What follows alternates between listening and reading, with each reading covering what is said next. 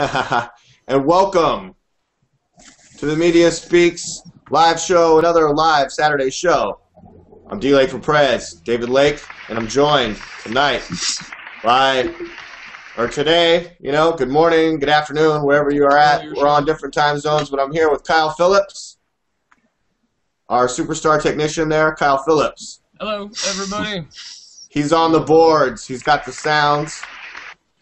And he's our master producer. And we also are joined by Anthony Court of the Court Report. Hey, what's up, D. Lake? How you doing there? Doing good, pal, and you're coming through really good today. I have a feeling that this is going to be a great show. This is like our third, fourth Saturday hangout. We had some technical difficulties last Saturday, but we did a 4-hour live show on election night, you guys. Come on! Very long show. Give it up for the Media Speaks. We had a lot of views on there, and I thought it was a great show. I think today's going to be an excellent show. Yeah, give it up for the Media Speaks, right? Yeah. Hey, Kyle, what's going on there? We're working on getting a guest on today's show, everybody. A guest. We're working on getting Sam from Correct Views, who is also another person who is part of the InfoWars contest with us. We're having a few technical difficulties because, as it turns out, you cannot invite a cell phone to a Google Hangout once it's been made live on air. So we're working on getting him in, at least on an audio feed on his computer. We'll see how that goes. Is it something that only you'll be able to hear, or how's that going to work? Once he comes in, we should all be able to talk to him, all be able to hear him. It's all about just getting the settings set up. Okay, well, hey, so Kyle's working on that, and that's great. I mean, he's been working on a lot of stuff lately. He's been working on the website, and Court and I have been putting out reports, and Court just did a rant last night about the Gaza and all the affairs going on over there. And Court, would you like to talk a little bit more about that and highlight what were the main points that you came across in that research? Well, I know getting into this issue, it can be kind of controversial. People seem to have strong opinions about it or don't know anything about it at all.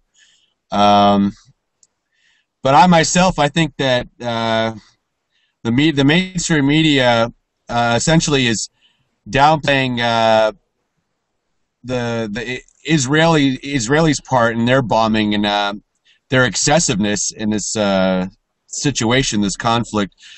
I mean, we barely heard about the Hamas leader being killed, and then, sure enough, they show rockets being fired on Tel Aviv, and they show their rockets being fired and say that it's Hamas's rockets being fired. So there's a little bit of disinformation there, and I made this report to sort of point this out and to actually call out this couple of people on Facebook making really ignorant comments. Because and, that's kind of those affairs going on over there, and it sounds like a lot of rockets being fired, and however many rockets, and leaders of certain areas and organizations like Hamas being killed in those rocket attacks, and that only provokes people more. And I mean, anytime you fire rockets, that's provoking the people that are being bombed, right? I mean, innocent children. Well, exactly, killed, right? and I don't think people really understand how small this piece of land that they're bombing is. I mean, this is probably like a speck of salt. I mean, yeah, it's like a speck of salt. It's like shooting it into a small town. I mean, of course, there's going to be civilian casualties. You can't just go bombing away, trying to get a few little dissenters.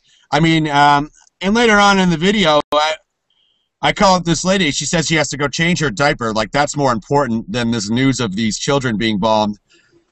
When she could having to be tend to her child's head wound. I mean, they don't take this seriously. What if it was her child that was in this bombing, in these bombings, and not necessarily everybody that's Palestinian there wants this conflict, wants this violence. And I'm not going to defend their violence and them shooting the rockets. I think there should be more diplomacy on both sides. Don't get me wrong. I don't like to bring, I mean, it's all about religion. And I think that if we can live here in the United States cohesively next to each other, if Jews, Muslims, Christians, everything can live next to each other here in the United States, then why the hell can't we do this in Israel? Why can't we evenly split up the land, call it Palestine, Israel. I don't get it. I mean, it's just people holding on to these ideologies and taking it to the extreme here. And then the U.S. sits back and backs Israel's strikes. I mean, doesn't condemn. Good for you. Yeah, good for you, Israel. Killing people, innocent people, and then just saying, oh, well, they're putting the innocent people near the targets. That's some bullshit right there. So is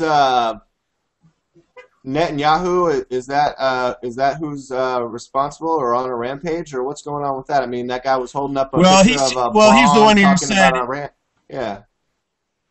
Well, yeah, he's the one ordering the strikes, of course, and I firmly believe a place has, any country, any sovereign nation has the right to defend itself. But you have to remember Israel's history. This land was given back to these people, taken away from the people that are now in Gaza. So it's sort of like if you look at the United States, I mean, they're no different than Native Americans, but it's an ongoing situation that's never ended. They've been okay. I'm sorry, that was good. Kyle, how do you feel about Joe Biden being referring to Netanyahu as Bibi? Do you have any thoughts about that? I didn't hear that. He referred to him as what? Bibi in the debates. Joe Biden's like, oh, Bibi, our friend Bibi, and well, they sound like bedmates there, huh? Little bed names for each other. They have little pet names, and they call each other by little pet names. Well, I mean, I don't know what the relationship is it's like a boyfriend-girlfriend situation between right. And Kyle, didn't you produce a video that illustrated that point with Barbie dolls and Ken dolls or something like that? Yeah, can you talk a little bit about that and the relationship with Israel? I mean, well, yeah, pretty much. And I will say right off the bat, Court knows a lot more about the Israel-Iran conflict than I do. But I just made a short little 1-minute video pointing out how pretty much the situation here is Israel is America's girlfriend, and Iran is the equivalent of like a guy slapping your girlfriend's ass at the bar. And America is the boyfriend who, instead of saying, hey, fuck off, says, I'm going to destroy you over this. And when Russia and China come in and get involved, which in the video I compare to Iran's frat buddies, a very small issue that pertains to very few people becomes a huge issue where everybody is involved. And that's mostly dealing with Iran, though, and this more recent news, Court, is more about Gaza and in Palestine and Israel, and rockets being launched and several people being killed and assassinated. But yeah, and now they're talking about a full ground invasion, and that's gonna solve everything. Oh, hello. Hey, Sam's in. Sam, can we hear you? All right. Sam, can we hear you? Well, we'll give Sam a minute to connect there. Yeah, and please, Court, continue, and hopefully we'll be able to hear from Sam. If Sam can hear us, try to get that audio issue worked out, but he's in the Hangout. Court, please continue. Well, no problem. I mean, just look what Israel's been doing lately, the past few weeks. I mean, they bombed Syria. They're definitely testing their military capabilities. And now they're talking about ground invasions of Gaza Strip. Exactly. Ground invasion, attack sounds. It's getting crazy. It's getting hectic out there. And I almost think that how they're treating the Palestinians is how the globalists plan to treat constitutionalists here in the United States. I mean, if it goes beyond FEMA camp and we're in our own area, they wall us off. They start bombing the shit out of us. What the hell are we going to do? Right? You're seeing a parallel there, and weren't you saying in that report that you also were seeing a parallel of what's going on in Palestine with the Native Americans and that history in America? I definitely think there's a big similarity. I mean, I kind of compare it to the Apache tribe who never really gave up. I mean, look at Geronimo. They were chasing him till the end. He didn't give up till the end, right? Mm-hmm. And I sort of feel like that's how the Palestinians are, but they pull a little bit of extremist religious views into the mix, making it that much more complicated. And just like Ron Paul said, I mean, we're responsible. Israel and the U.S. is responsible for creating Hamas. We created this enemy. It's just like Al Qaeda. We created our enemy that we're fighting.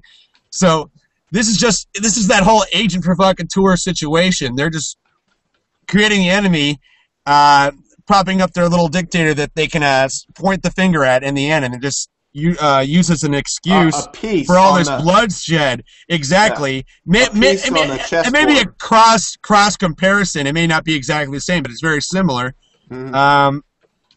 But it's just I think it's Israel's testing their capabilities. The U.S. is backing that because they're going to need us for Iran. They've been malingering for Iran for a while now, and I think Obama has been quiet about it because of the election. But I think now that election's over, he's going to let Israel move whatever chess pieces they want. I don't know what you think. What do you think about that, Kyle Phillips? Sorry, I'm on the phone with. Never mind. I'm trying. How about you? How about you, D. Lake? Yeah, for sure. We can see that Kyle is trying to work out audio issues, and we're still trying to get the correct views. Sam onto this hangout, and great points, Court. What I think is that there was a lot of stuff that was held over and was very much prolonged in the news on a perfect timeline with the election. And okay, so we had the September attacks in Benghazi. That was in September. Then we had the month of October. Then November and November 6th and the election of Obama. And on my timeline notes here, I have a big arrow that says Hurricane Sandy that occurred also on that timeline. And it's so weird and fascinating how the news gets shuffled around and prolonged. And it's like, hey, yeah, it's going to be a bunch of he said, she said over Benghazi until after we know who the president is going to be. And D. Lake was trying to cover that issue. I have all kinds of notes. And Susan Rice, what she said, shortly after, days after the attacks. And then this past week, Obama's like, well, come after me then. You come after me. And are you guys getting things worked out? I don't know. Sam's probably itching to chime in on this. I don't know. But well, the thing about that is he's defending the Federal Reserve's voice with Susan Rice. Well, he says, come after me. She's the UN ambassador. I mean, all this UN talk and crap, and we need to get the hell out of that United Nations garbage. And I still have, luckily I printed this out. I'm into printing out articles nowadays, and I wish I had a better filing system, but this is back from September 19th. The 19th of September, months ago, like 2 months ago, right? Obama official, Benghazi was a terrorist attack. I would say yes. They were killed in the course of a terrorist attack on our embassy. Matt Olson, the director of National Counterterrorism Center. And, it just goes on. And I have more documents of Obama, his speech. I have the transcript from, he's given a speech to the United Nations General Assembly where he's blaming the movie. And now Petraeus is saying that all his documentation and his take on it was removed and edited by the Obama administration. Well, they completely smothered the chance of us figuring out that's what they're doing right now. They're completely smothering the chance of us figuring out what really happened, what's really going on here. But I think it's quite obvious what happened. It's obviously a cover-up, and I think this is Obama's Watergate, if I do say so myself. Even more so than Fast and Furious. Look at the amount of people leaving his administration just after re-election. I think it is obviously connected to the Benghazi situation. There was also that theory that it was a way to get us to take out Petraeus, to get us more active with the CIA. I'm not really quite sure about that theory, but I've heard a couple of different things bouncing against the wall there. Mm-hmm.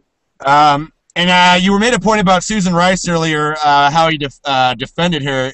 If you look at Susan Rice's history, she has deep ties to the secretive private Federal Reserve System. Her father, a former chairman who died a few years back.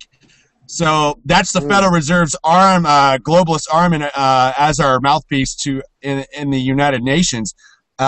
that's obviously why she's backing Israel's attacks on the innocent Palestinians. She's at her position as United Nations ambassador. She's all for that. Oh yeah, well, and that's that Rothschild connection who helped create this Zionist state, and that's the mouthpiece they have in there right now. She has deep ties to this Federal Reserve, and not much people. I haven't heard much people say that, but she really does. And I'm not downplaying Obama's involvement. Hey guys, Court, hold it. Finish what you're saying, but I'm hearing a phone ringing. We might be getting Sam in here, but Court, continue with that thought. Oh no, it's all right. Basically, I was saying that I'm not downplaying Obama's involvement. But he's obviously taken attention away from the Federal Reserve mouthpiece. Right. I mean, this just shows how much of a puppet he really is. This is just saying, hey, focus on me. Don't focus on the people we can really take down that are part of. Yeah. Hey guys, can I just have 1 second here to try something? Hey Sam, can you hear us? I sure can. Okay, can you guys hear Sam? Yeah, we can. If you could increase Sam, or if Kyle, one of you guys could increase Sam's audio. I can't hear them. I have my headphones on. How's that? Wait, I have my computer on. Let me try something. Yeah, you're gonna have to listen probably through your computer, Sam. Can you guys hear them okay? I can hear him. Whoa. Good. Yeah, you're gonna need headphones on or whatever to listen. Yeah, Sam, if your speakers are playing, you need to turn those down and switch to headphones. Yeah, switch to headphones on the YouTube or the Hangout stream.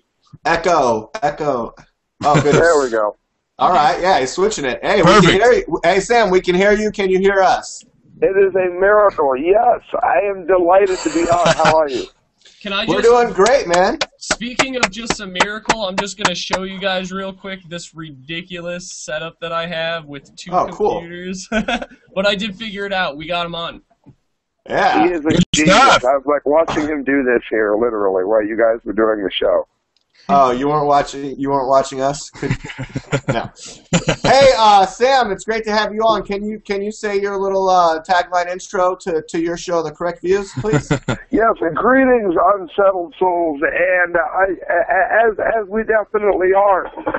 I just did a report on this, and I always worry that we forget that there are two sides creating a mess here, and that the media, and I mentioned this, is saying that Hamas led this particular round of attacks.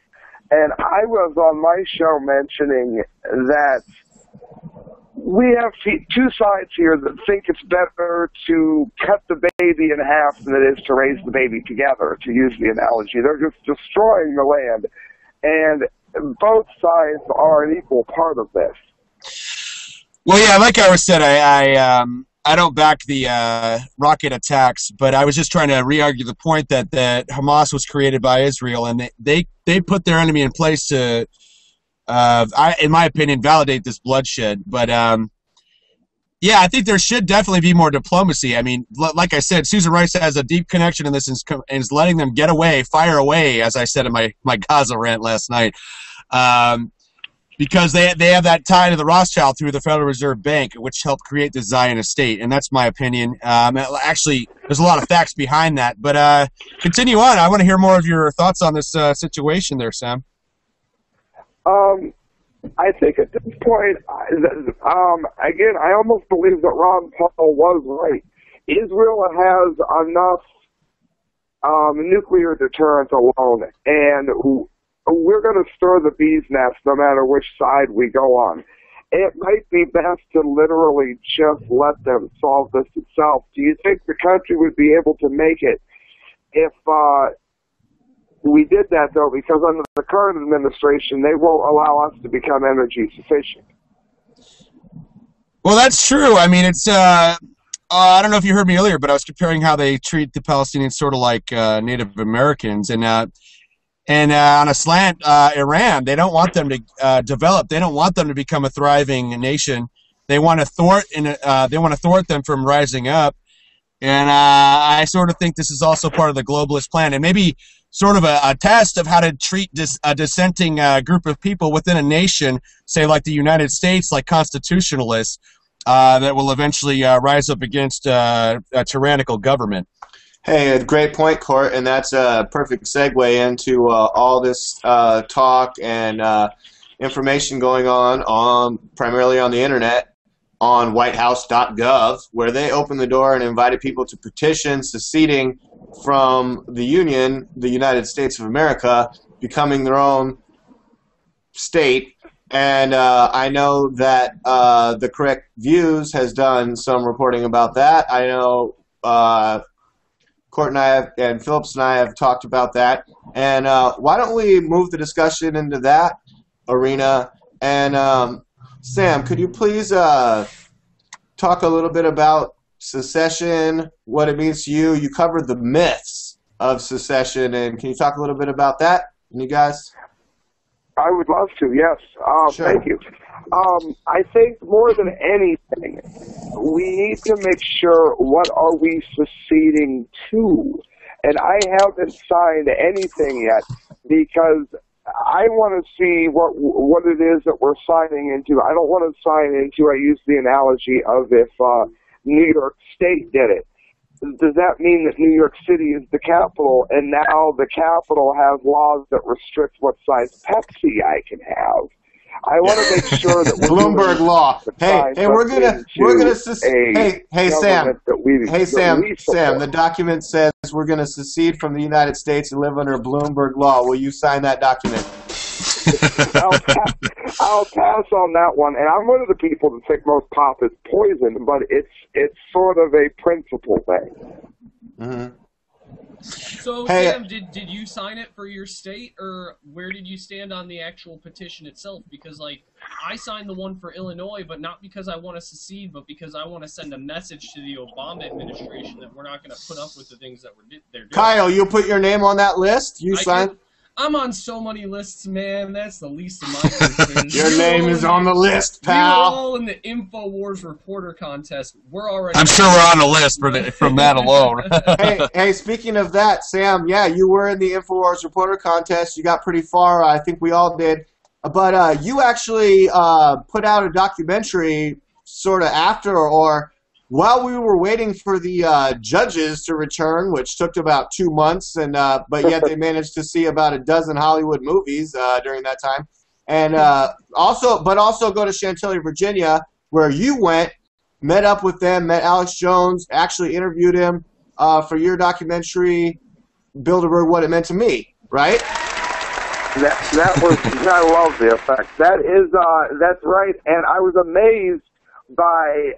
It left you with this sense of unity that you was hoping that this was a group of people that you could all keep together because everybody there was so on fire for different reasons. That was great. I mean, the documentary is great. I've had a chance to watch most of it on YouTube, man. Thanks for putting that out there. Very good work. Hey, could you say the name of the video for the viewers so they can go watch that? Yes, it's Bilderberg: Why It Mattered to Me, and it is back up once again. If anybody wants to buy it, it's $10. If they want to just download it, they're welcome to do so. Oh, and what YouTube channel is that on? What's your YouTube name? The Correct Views. YouTube.com/The Correct Views. That's right, The Correct Views, and I'm subscribed to that channel. I have been for a while. I really like your videos. And, and if you haven't subscribed to it, you really should right now after you watch this, though. Yeah. Hopefully you're watching this because you're subscribed to The Media Speaks, and we're teamed up today with The Correct Views on the Saturday Live Show. And, Kyle, do we have anybody watching? Can you see any green lights? Yeah, we got a viewer. Dan Florence here. All right, D. Florence, always the first viewer.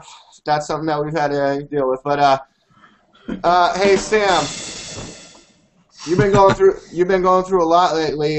First, all your awesome videos and stuff disappeared from YouTube, and then, but to be more serious, more recently, you had a loss in your family, and your father passed away. And my condolences and our condolences, sir. Thank you, and I'm glad you've mentioned it because I cannot stress two things enough for anyone that listens regarding this. One is do not ignore your routine. So by that I mean your routine check on your gallbladder, your whatever. He was told in May that his gallbladder wasn't showing, and he put it off over fear of surgery. and it ended up being gallbladder cancer that spread to his liver. The other thing that I can't stress enough is he was a non-drinker who died of this. The last time I got drunk with him was maybe the third or fourth time I'd ever seen him drunk in his life, and it was over a decade ago. So this is a diabetic who lived off aspartame, who lived off of Walmart food, and just like one of the rats, he died of a disease that is associated with a drinker. And that says it all. Yeah. And that's just horrible. I'm sorry to hear that it's happened to you, Sam. I mean, it's never easy to lose a family member like that. Definitely, and our condolences go out to you and the rest of your family too, because that's a tough thing. I can definitely understand. I lost my dad when I was 17. You know, it's never easy to take. There's no way really to deal with it. You just gotta right. And we're opening up here, and it's a sort of a sensitive moment. I mean, I'm feeling like we should have a moment of silence here. But my father passed away 14 years ago. Melanoma, skin cancer. He was in he was in the Navy at 20 years, and you're like, you never really know. I mean, you kind of have a sense of stuff.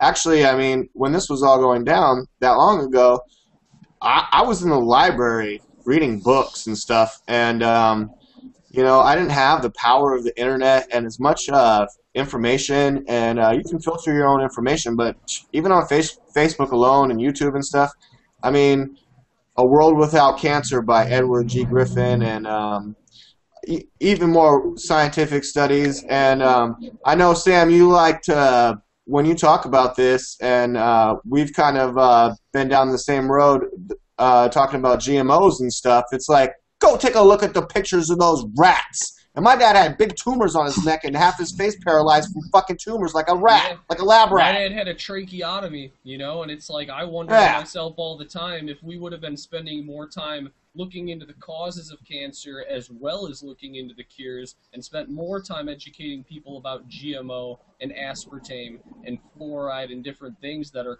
carcinogenic, not just the alcohol and the cigarettes, you know, because there's a lot of Amish people who smoke and drink just as much as we do out here, and they ain't dying of cancer at nearly the same rates. And here we have 3 out of 4 people in this room's dads died of cancer. You know, that's something that I've spent a lot of time thinking about. Yeah, and George Burns lived to be 100 years old, smoking those big stogies and probably drinking like a mad dog. But he wasn't drinking. He wasn't drinking Pepsi or Coca-Cola, and I mean, he wasn't eating cornflakes. He wasn't eating Kellogg's. You know, and I thought it was such a big loss when Prop 37 didn't pass, and which really makes me think that they fixed these elections, because how many people have you asked that said they voted no on Prop 37? You know, I mean, they want us to be poisoned with this, and it's just so unfortunate that, I mean, here on this hangout, almost all of us have been affected by this, and this is just, you know, cancer's been going up the last couple of decades more than ever, right? I mean, ever since the introduction of this. Court, you and I are here in California, and Kyle, you're in Illinois. Yep, right by Chicago. And Sam, you're in Ohio. Is that right? Yes, it is.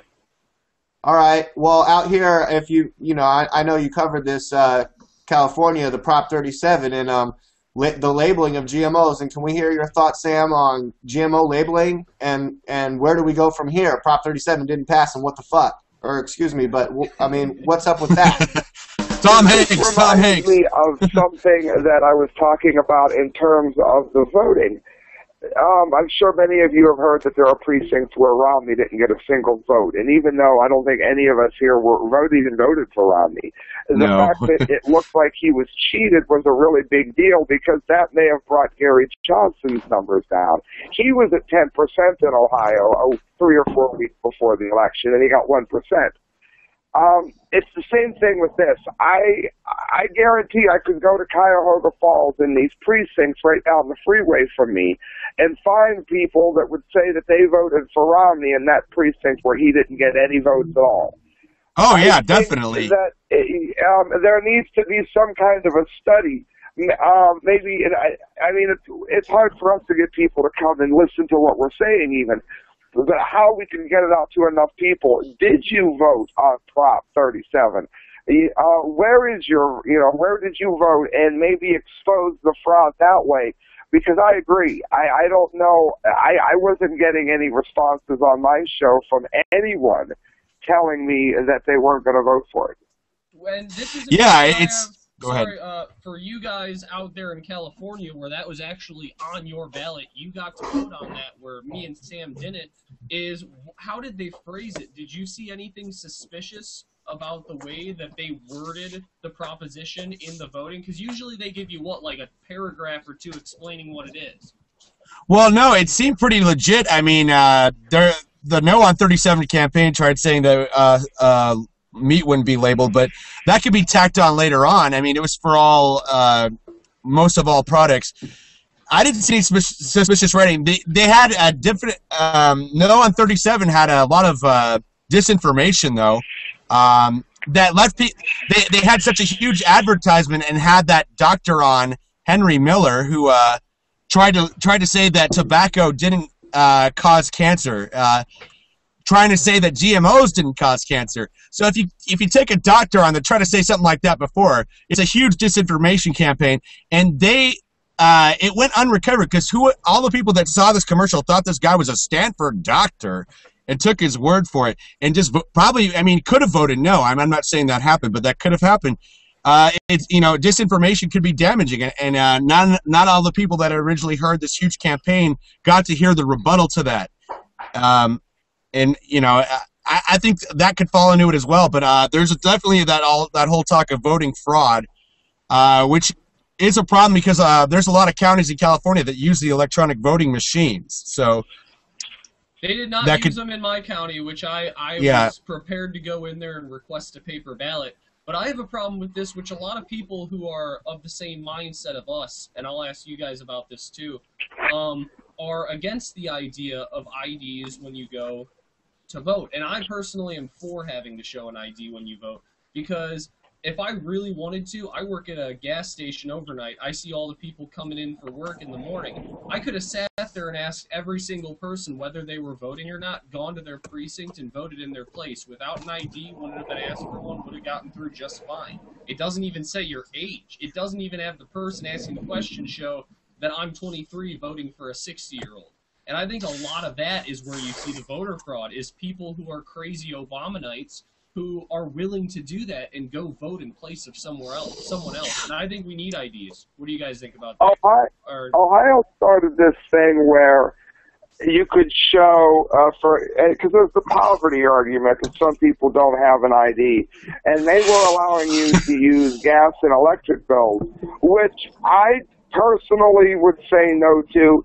But if you don't, and I don't mean compromise like Congress does, but I mean in a logistics term, I don't even so much have a problem with that if I absolutely had to bend to it. Well, but this idea of having nothing. Well, look at it as if you have an ID, you're not bringing in a gas bill, you're not bringing in anything. I think that you should have to show some level of proof that you either are the person who should be voting, or in the least to get somebody's gas bill or the bill for their, or the paperwork that they get monthly for their Obama card and EBT food stamps, that at least you had to have talked to that person. So even if you're not that person, at least you're probably going in there to vote for them for what they actually wanted, which isn't right, but it's less fraudulent.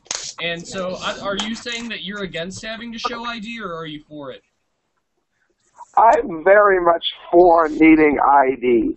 I'm willing to bend to utility bills. But this notion that you can just walk in, did you hear about the people being bussed in from Chicago to Wisconsin and talking about needing to go back? These idiots were in Chicago gear. They had Chicago Bears on their fake nails. Yeah, those are called bibs, by the way. If you guys aren't familiar, that happens a lot in Los Angeles as well, not just Chicago. It happens a lot over the country as well. The people being bussed in. The churches will bus people in to go vote Democrat.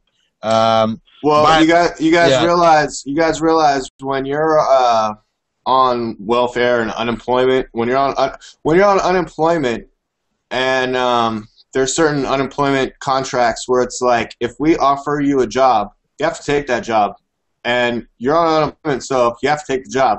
Well, guess what your job is going to be today? Get on this bus and go vote for Obama. Okay, that's your job today. Yeah, go vote for your Lord Savior. Okay. Yeah. And you see, I'm almost. That's great. That's just great to hear. I didn't know that. That makes the day even worse. Yeah.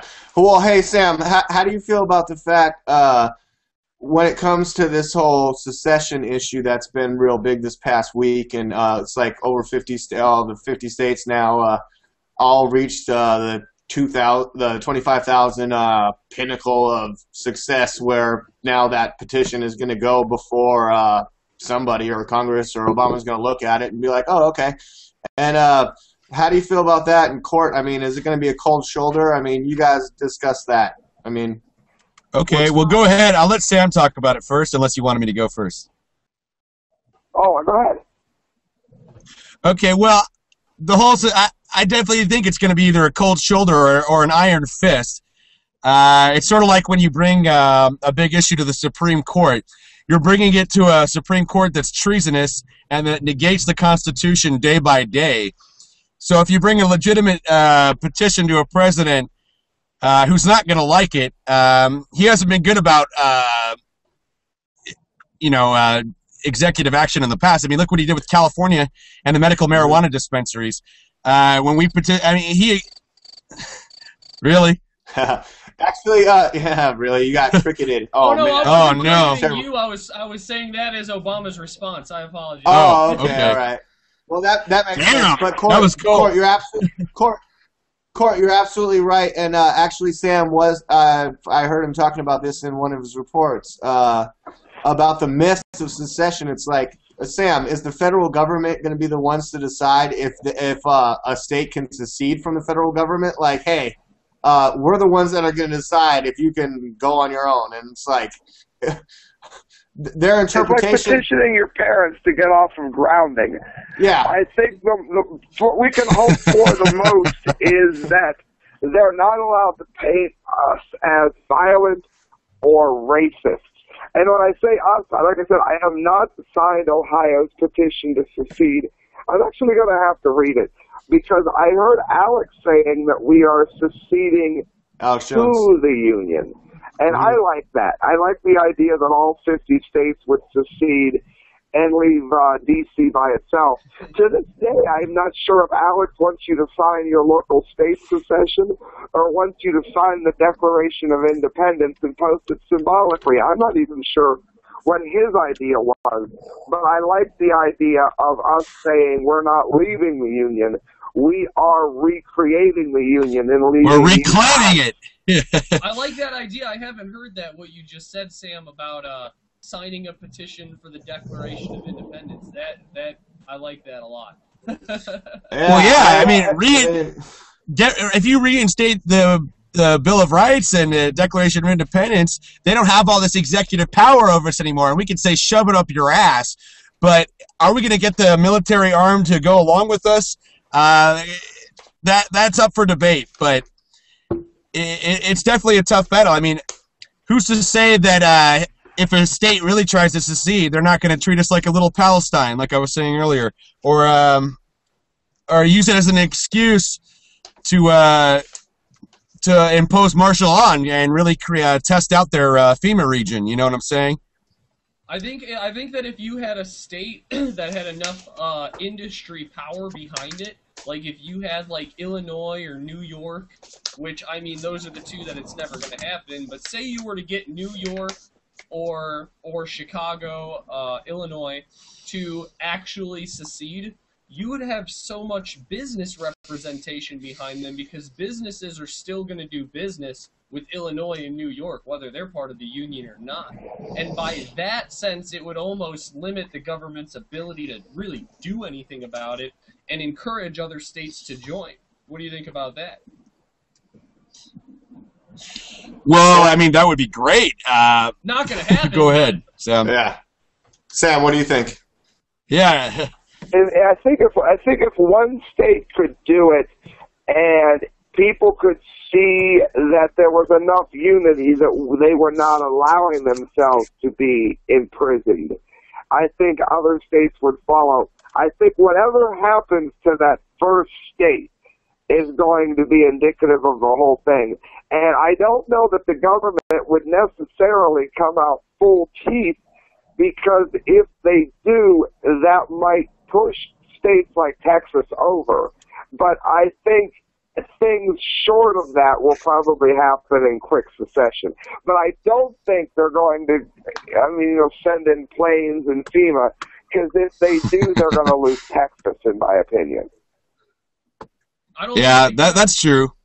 I don't think they could send in actual military. I think that the only way that you will ever see the military rebel against the federal government is in the case of them being asked to fire upon other proverbially Americans, even in the case of secession. That's true. I agree with that. It's sort of like, have you guys seen V for Vendetta? Oh, yeah. Yeah, once they start shooting the little kids and saying they're the law, that's when things start turning. I almost think that's the way we could unite and take things down peacefully. We don't. I mean, I'm for having I'm pro Second Amendment and all that, but if we were to all show up to the Capitol, every single person in a costume, they're not going to fire upon us in masses. That would cause a complete revolution, I think. Right. And which is why I love that movie, because something like that could happen. We could make that happen. But not a lot of people are so asleep with all these sports and entertainment. Twilight, that's over, but who knows if that's really over? It's like the zombie; it's going to come back in some fashion. Don't be dissing Twilight, Court. Come on, I'm gonna. I did that to jab at you. Yeah, easy now. Kyle and his girlfriend, they love watching those Twilight movies, right? And getting ready to go to the movie theater and watch the Twilight. And this is usually the time in the program when we start talking a little more personally, and we start talking about entertainment news and other stuff like that. I mean, we cover a lot of serious issues, and if anything, this is our gallows humor section of the program. And hey Sam, what do you like to do for fun? Go to work and DJ at the nightclub, or isn't that what you do, or what's going on with that? Yeah, that's actually a funny side story.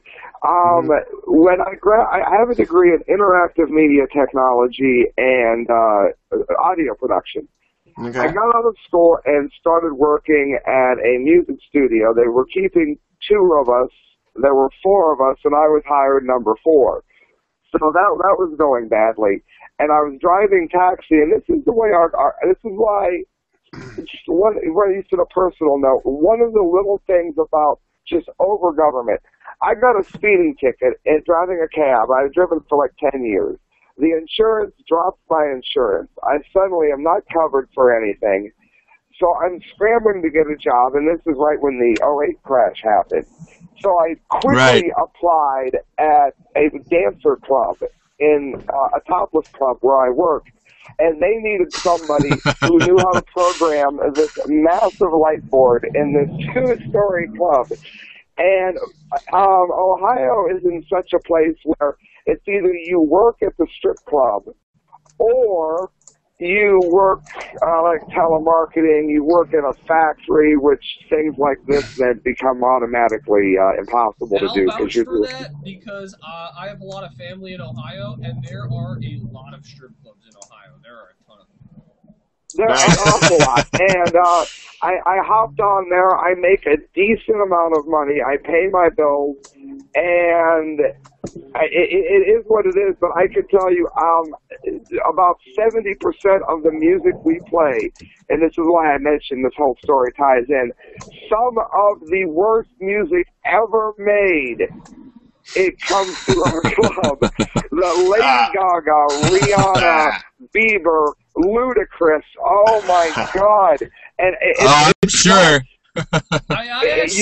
Sam, that's what the girls want to play. Now you have to play that 70% of music that you totally hate. Sometimes you probably get some good classic rock or something, but you get to see titties all night. Isn't that correct? That is very, very true, and I have been lucky enough Doesn't that make the Lady Gaga slightly more bearable?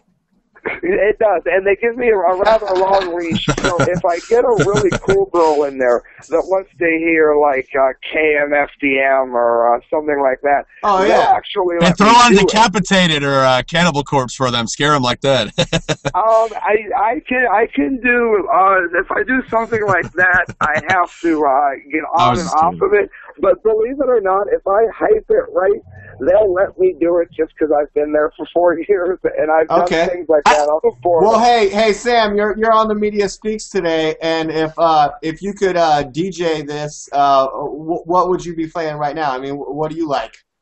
Oh, probably Ministries NWO. How do you guys I heard a little bit of that. How do you guys feel about that? His choices. I mean, give us some more, Sam. What do you got?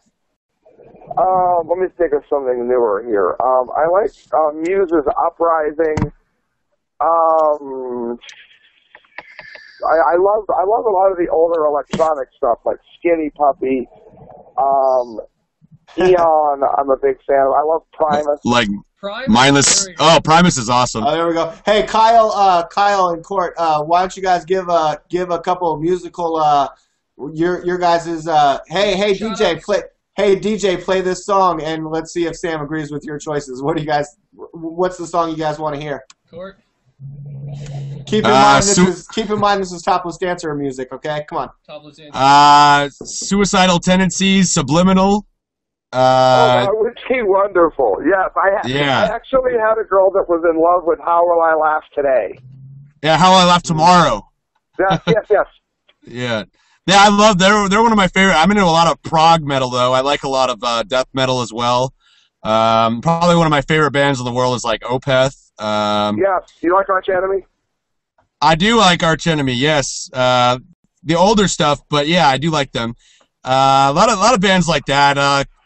Probably a lot of bands a lot of people haven't heard of unless they are into metal like Sam there. I do like Primus, though. Primus is awesome. I saw them play live, and I didn't even take anything, but I felt I was like hallucinating when I watched the play. Kyle, what do you say? I got some really weird taste in music, I'm not going to lie. I'm a big Ben Folds 5 fan. I've obviously, when it comes to metal, my #1 metal band is the Atlas Stone. You can check them out at theatlasstone.com. They are fantastic. They play epic metal, and they are good at it. I listen to, like, They Might Be Giants. I'm a big classic rock fan.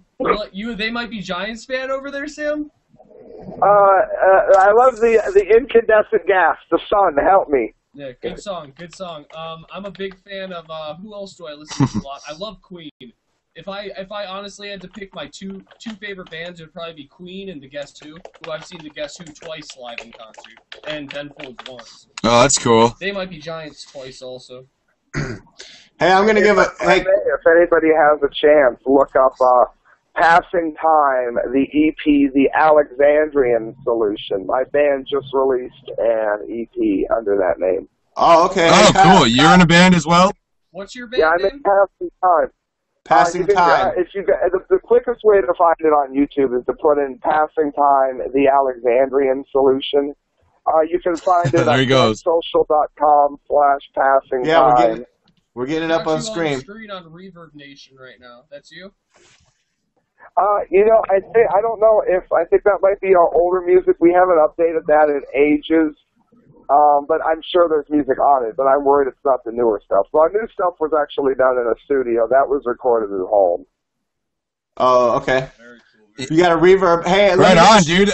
Yeah, for sure. Court, go ahead. You got some sound. I was just going to say, I've been in a few bands myself. Maybe we could collaborate on something. Wink. But we're all into music, isn't that right? Wink, wink, wink. Yeah, I think we all have done at least a little bit of music. D-Lake, I know you've done some rap stuff. I've played a few shows. Top 100 San Diego rap and hip hop. Do you like the press? I've played piano and guitar in a few smaller shows and some open mics and stuff, but I've never gotten really too serious, just for fun. Yeah, just for fun, right? But I mean, hey, we're climbing up the charts just for fun. Even right now on the Media Speaks. And yeah, it seems like it's just for fun, but we're trying to get the word out. And I did a report this week all about how The Media Speaks, Kyle Phillips, Anthony Court, and I, we're trying to team up and align ourselves with other people that are trying to, like Ron Paul said in his farewell speech, change ourselves. And in the hope that others will emulate us and follow us in our fight for liberty and for freedom. For freedom in the United States of America. And that's what we think it means to be American. And, you know, I really am kind of disagreeable to this secession movement, which starts out as the WhiteHouse.gov opening a floodgate to get people's names. And Kyle, you said you signed the petition. I'm a little concerned about that. Well, you see, and that's the thing is I did for the point of sending the message that I'm somebody who is unhappy with the government, not because I want to secede, because that's a very unrealistic thing. It's never going to happen in our modern society. But it sends the right message, and like you say, a lot of people pretty much being put on a list by signing this. I mean, yeah, maybe that's extreme, right? But I'm not trying to fearmonger. I definitely think it's viable. It's definitely a viable concern, and I would say that I would not ask my girlfriend to sign that list, or my mom, or other people that I know who aren't as politically involved. But let's be real. For their protection, but you feel as though you're being brave by being the one that puts his name on that list, right? And protect your friends and family. I mean, I'm kind of at a point where, and I know you guys are similar with this. We've had. I'm at a breaking point. I started a yes, breaking. Well, and for it. We all stand for it. We've all made videos online speaking out against things that the government does. I know you get a lot of views on the Correct Views. We get a lot of views on the Media Speaks. We are all part of an InfoWars reporter contest. We're all part of the Fusion Centers now. I'm sure we've all been to other events. I know you went to that event where you met Alex Jones. I went to the NATO protests where they were videotaping people, probably for later facial recognition. And I posted those videos online, so I think we're all on lists already. Us four, that is. I wouldn't we're recommend. Activists. Yeah, I wouldn't recommend people hey, close. If we're not on a list, we're not trying hard enough. Yeah. I know. I think it would also be good, and I try to do this quite frequently on my videos, is make it very obvious that I'm not looking to attack anyone. I'm not looking to fight anyone. I'm not particularly, I'm not walking around suicidal. A lot of times our lyrics are quote-unquote goth or whatever, but I'm not satanic. So if anything strange happens or I'm suddenly whisked away, it needs to be a red flag for someone. That I said Sam didn't just snap one day, and I've already preempted them on this from the moment I started the show. Hey Sam, when sometimes you get a little carried away and start knocking over the plants in your studio there, and I saw one of your more recent videos where your 3-point lighting, one of your lamps went out, and you had your girlfriend said it was looked a little kind of macabre in there, but I actually kind of appreciated that macabre look considering what you were talking about. And can you tell us a little bit more about that report you just put out recently this week? She said it was the spooky show. I'm quickly zipping into my account of, I don't know what were some of the topics on that one. I know for sure it was the Sphinx was one of them. It was like 3 days ago. I don't know. I watched it earlier today. Over there want to destroy the Sphinx. Now. Yeah, destroying the Sphinx. What's up with that? And earlier last year, earlier this year, they were talking about destroying the pyramids as well. And what's up with that Muslim Brotherhood in Egypt? They just want to destroy all the most sacred synagogues or whatever you call it. Yeah, that's sort of how Hitler affected Egypt. Look, he blew the nose off the Sphinx. I mean, the Nazis pretty much tore it up. I mean, it's almost the same thing if you ask me. But go ahead, Sam. Sorry.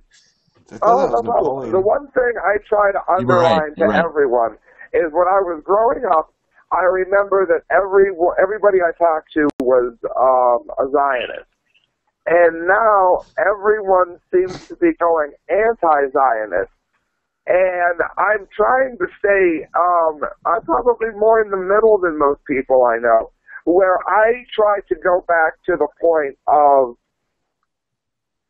when the Jews kill the Palestinians. I try to remind the Jews, when the Germans were killing you, they were killing their own people. They were Germans. When he killed the Palestinians, this split didn't happen till Cain and Abel, which was a long time before you were one people. You are killing your own people, and I would like to tell the Palestinians the same thing if I could. This is like me killing Kyle in another state because he's in another state. He's an American. I'm killing my own people here. If you look at it like it was America and that you feel that's a correct view, like a child could figure out. But, I mean, Court, what are your feelings about what Sam just was saying? Well, he's right. He's definitely right. You think about it like that, they are killing their own people, and it's such a small piece of land. That would be like if I was to start shooting bombs if Fresno started shooting bombs in Madera, where I live right here, right now. It's such a small area. Mm-hmm. It affects so many people, so many kids, and they try to hide behind the fact that, like, oh, well, they're putting the kids there. And it's a crock of shit. And both sides hold responsibility. I completely agree with that. And I'll come out right now. I have family over in Israel that are Palestinian, and they're not Muslim. They don't want part of this violence. They don't want to be part of this religious extremism. It's just like you said, like if it were here, we're not bombing the next city over that's more Palestinian or more Jewish or more Muslim or more whatever. We get along, and they should be able to do that there. I mean, that's what my family members want. That's what a lot of people there want. They don't want all this nonsense. Let me ask the question. I'll ask Court and then Sam and D-Like to answer this in that order. What do you think is the cause of this violence, and what's the cause of just general extremism and war all over the world? Because it always seems to be stemmed around religion. But Court made a good point earlier that there's Muslims and Jews and Christians and Mormons and atheists in the United States, and we all seem to get along just fine. So I don't think that it's that, but what is it? What causes this hatred of other people? Well, it goes so far back. It's such an ancient thing. And my personal belief is we basically, the globalists they took Palestine and said they wanted a place to give it to the Jews. And I'm for the Jews having a homeland, but they essentially took a nation. It's sort of like the U.S. We came here and we took this land away from the Native Americans, and we call it something else. And we put them in these certain areas, but we're not bombing them now. But if we sort of reverse time a little bit, there were battles, there were fights between the Apaches, Geronimo. I sort of think it goes along with that, but with that deep religious tie. They created this religious extremism, just like we created Al Qaeda. They gave Hamas the political power they wanted so that they can create a target. And they could validate this violence, in my opinion. And all this violence is just retaliation. It's eye for an eye, tooth for a tooth. And I put myself in the shoes. If I was sitting in my apartment and I had a kid and a bomb went through my roof, my kid died, it would be really hard for me to not retaliate, let me tell you. And I'm not a violent person, but it's a tough situation. You know, it's really hard to break into. Right, Court. We're getting a little echo there from your end. I don't know if someone has their speakers on, but Sam, why don't you go ahead next? I think the cause of it is bad leadership, and by that I mean all it takes is one leader to become us versus them in their mentality, and it all falls apart. Like he mentioned the Indians. If the Indians had not been fighting among themselves, they would have been able to have won that war without any problem whatsoever. There would have been a swarm of Indians so big that they would have thought we had the Great Red Wall. But that didn't happen because the Indians were fighting amongst themselves so badly that we mowed them right over. And that is exactly what's happening, I think, anytime you have bad leadership in government that doesn't have enough sense to realize I don't mean who their own people are, because ultimately I don't mean this in a new world order sort of way. But we are one people, which is, of course, the ultimate lesson of life, I think. But, I mean, in terms of at least countries and cultures, we're too divisive within our own cultures. And I think that is why the Bible warned in old days about mixing other cultures, is you start mixing leaders, and sooner or later you're going to get bad leaders, and then everyone's fighting. Exactly. You're completely right about it being bad leadership. And if one side were to just sit back and maybe I hate to pull a religious figure into this, and be kind of like Gandhi and just say, hey, look what they're doing to us. It's a slaughter. Maybe the world would be more likely to back them up and exploit them, you know. But either side isn't willing to do that. It's definitely a poor leadership. I remember, and I think maybe one of the worst political figures ever is anybody in the Clinton family. But I do remember thinking that he was very, very good. And who knows what? I can't read. Oh, now I see it. Who knows what stage? But perhaps the only fond memory of the Clinton years was when he appeared to be able to get both sides to speak somewhat civilly. Like, there were so many meetings that the bombings went down, and he was very good at getting them to slow the bombing down. And I remember thinking, well, at least maybe Hillary will have that one good Clinton trait. And it's nowhere to be found in her. The only good thing that Bill was ever somewhat good at, she doesn't do at all. She's terrible. Hillary Clinton, the Secretary of State under the Obama administration, who went to Libya. We came, we saw, he died, you know, she laughs. Look at the way she handled crises. And Benghazi. That he did, you wouldn't even know. I mean, she doesn't even have his ability to speak. There's nothing there.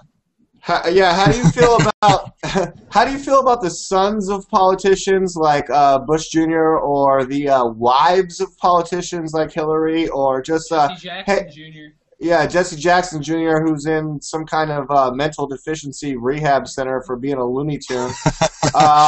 And how do you feel about He wants disability. Those are my politicians. I mean, who runs my state. He got himself disability. Yeah. How would you feel if my kid had 25 million hits on YouTube? I mean, come on, what the hell? How do these children's and relations of politicians get free passes into politics? And like Hillary Clinton, she's that like lesbian chick with the hairy armpits at the Freedom Rally, right? Or some bull crap like that. I mean, and she's running around with all her bad, really awkward facial expressions that scare the hell out of me. But, I mean... she shows that Bill was simply a good speaker. And you get to see what the Clintons really are when they're not able to speak when you see Hillary.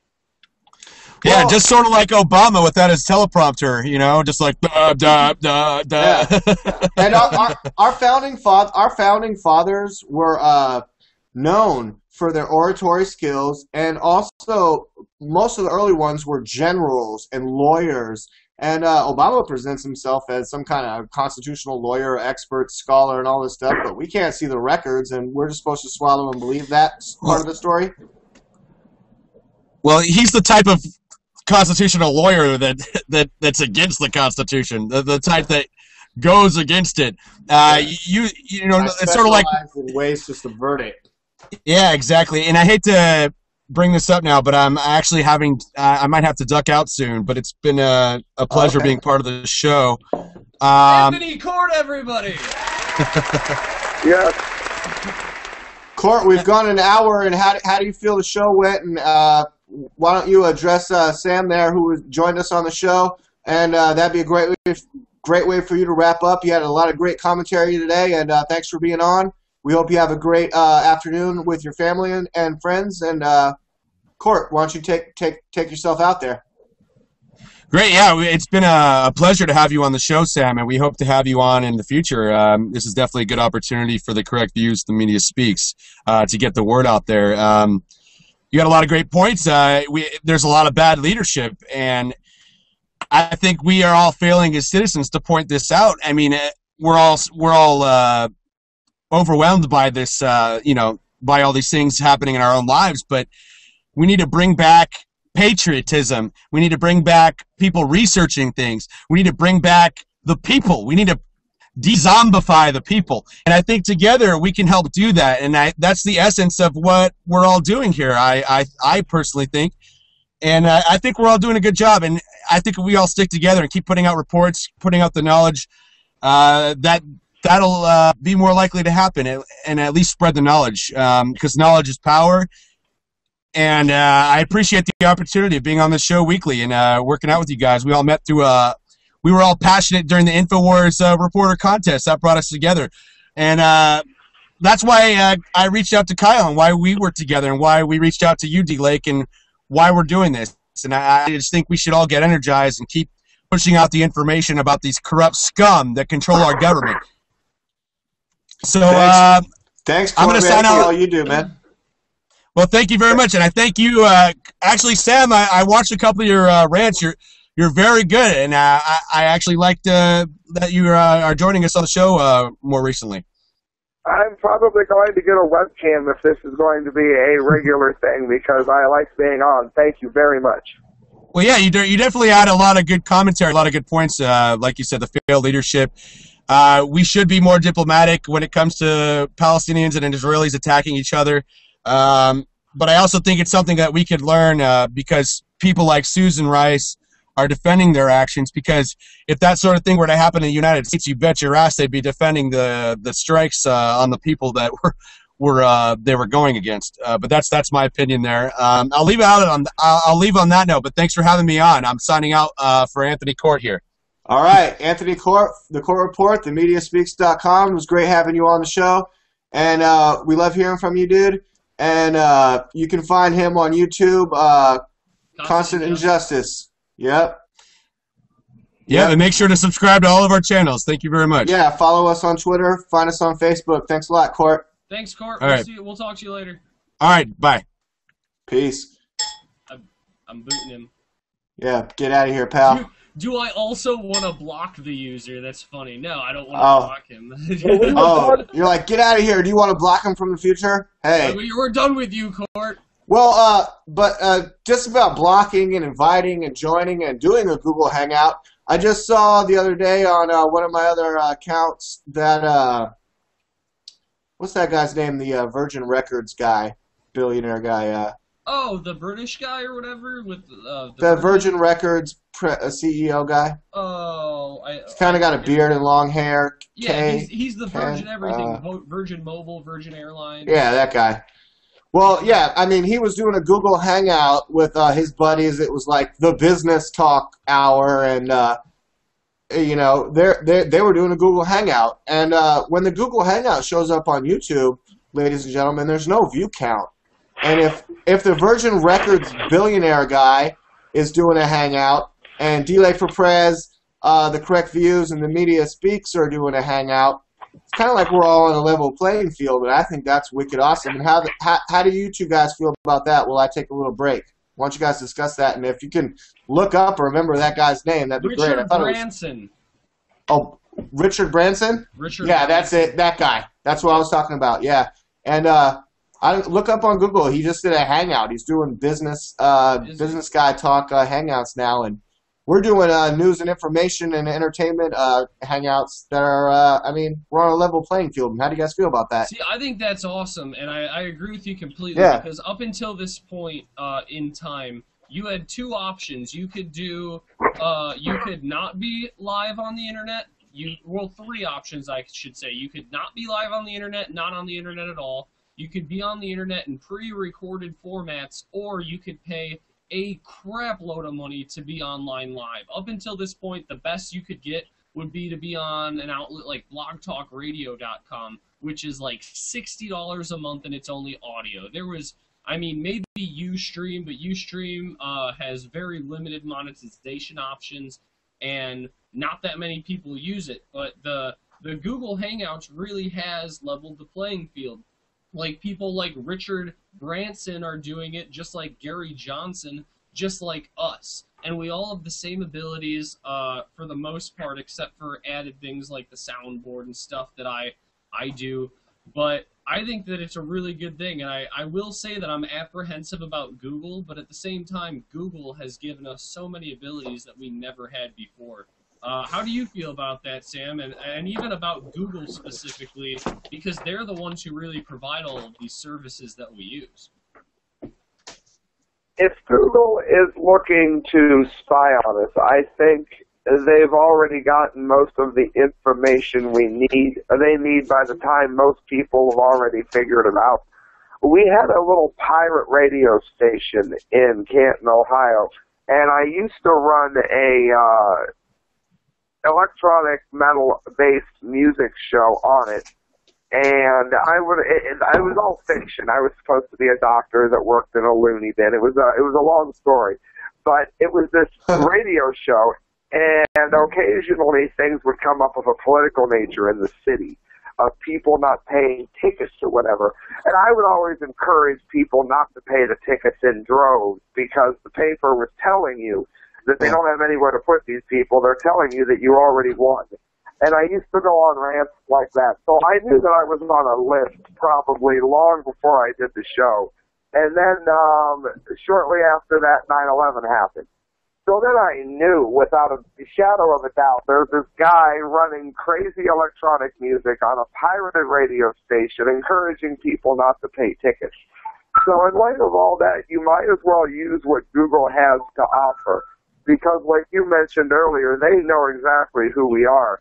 From here, it's just a matter of us finding a way to advertise so that, 100 views isn't something celebrated. It's something that we're like, oh, man, we only got 100. Yeah. Trying to find a way to reach more people, and that, I think, is both inspiring and frustrating. Using the grid against them. I'm sorry, I gotta run and go to the bathroom really quick, but you guys can keep going.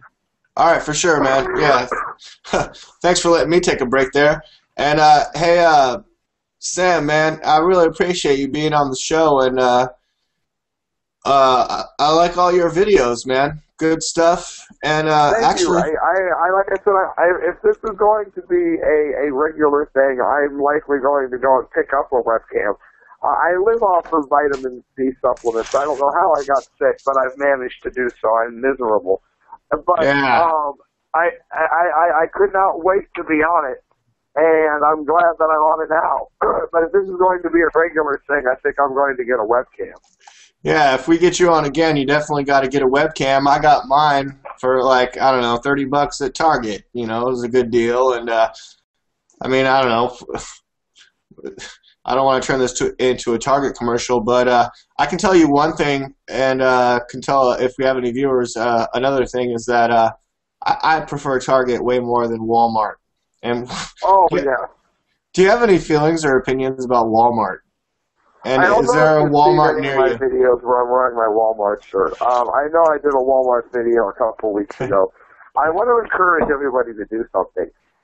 There's a strike coming up on Black Friday, and their employees are demanding more money. And some people are going to say that that's what killed Hostess, and that's not what killed Hostess. Right.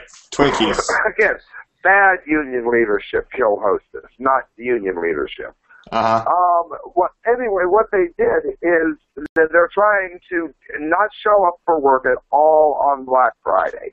Mm-hmm. And show that they're getting unfair treatment as workers, and they're asking people not to shop there Black Friday. Mm-hmm. I have another idea. I would like everybody who is going to be near a Walmart, say you drive by a Walmart on the way to work, add a half hour of your life to help the striking Walmart employees. Go into work a half hour early so you could swing by this Walmart. Mm-hmm. Grab a pack of gum and find whatever employee is there and ask them questions to tie them up about what's on sale, or ask where sundresses are, or something they're not going to have. Stand in line with a pack of gum, and then before you get to the line, put the gum back and leave.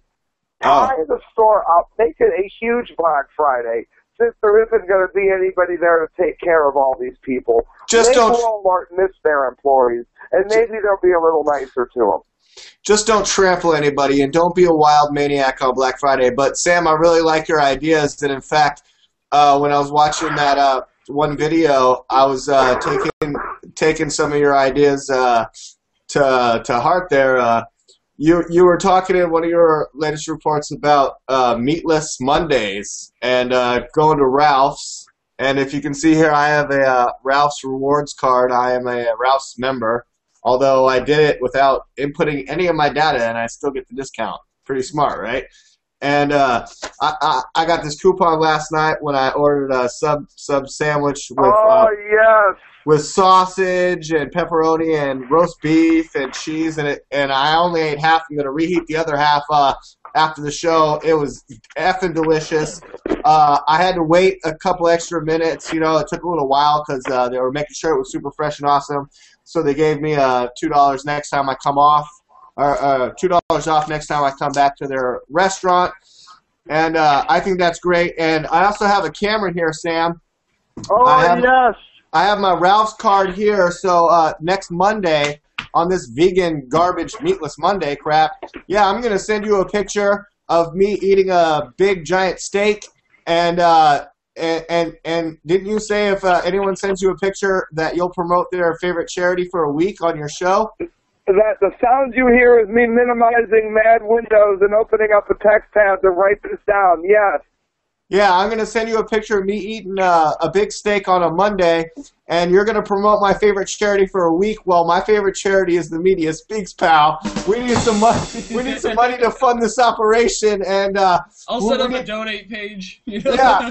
Hey, Kyle, can we set up a eat meat? Can we set up a picture submission page where people send us their pictures and we post them online of me and Sam eating steak on this coming Monday? And if you want to eat some bacon or Builder breakfast or a nice piece of steak from your local grocer on Monday, and tell these vegan meatless Monday people that they can just forget about it because we're gonna eat meat like some healthy carnivores, right? You know what? Maybe on Monday, just for that, I'll make a bacon weave. You guys ever have a bacon weave? I think I've told you about one, D-Lake, when I made one. That sounds delicious. A bacon weave, you take a pound of bacon and you weave it out into like a square, and then you take a pound of Italian sausage and spread it out over it, and then a pound of pre-cooked bacon, crumple it up, sprinkle it in there, and you roll it into a log that's like that big around, about that long, and you smother it in barbecue sauce, and then you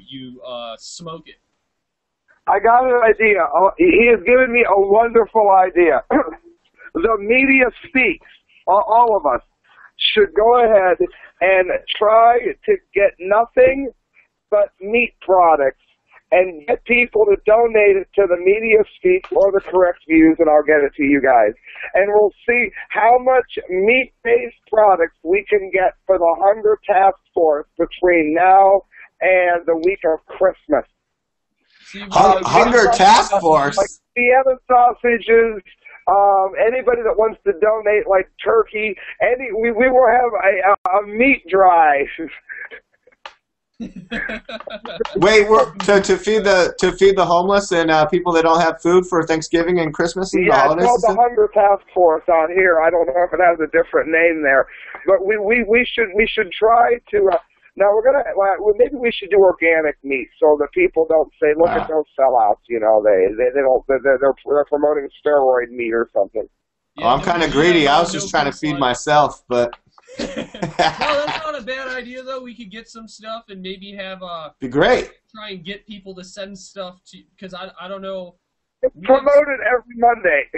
And see if we can get some stuff sent to a good charity. Which that brings me to my next question. You say that anybody who sends you a picture, you're going to promote their favorite charity. What if their favorite charity is Acorn? Yeah. Hey, Sam, what if someone sends you a picture of them eating meat on a Monday, but their favorite charity is something like Acorn? Will you promote that for a week? I'm afraid. What is Acorn? I'm afraid to ask. Acorn is like they're a non-for-profit group that's mainly based in Chicago. They're the ones who have been like consistently found of voter fraud and intimidating people. It's like candidates. It's Obama's a part of it. It's Obama's mini mafia in Illinois, there, right, Kyle? Yeah, pretty much.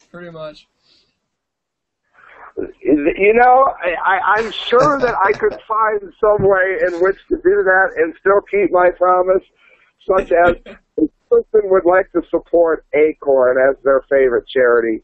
And the reason is because Acorn has brought us Obama for 4 more years.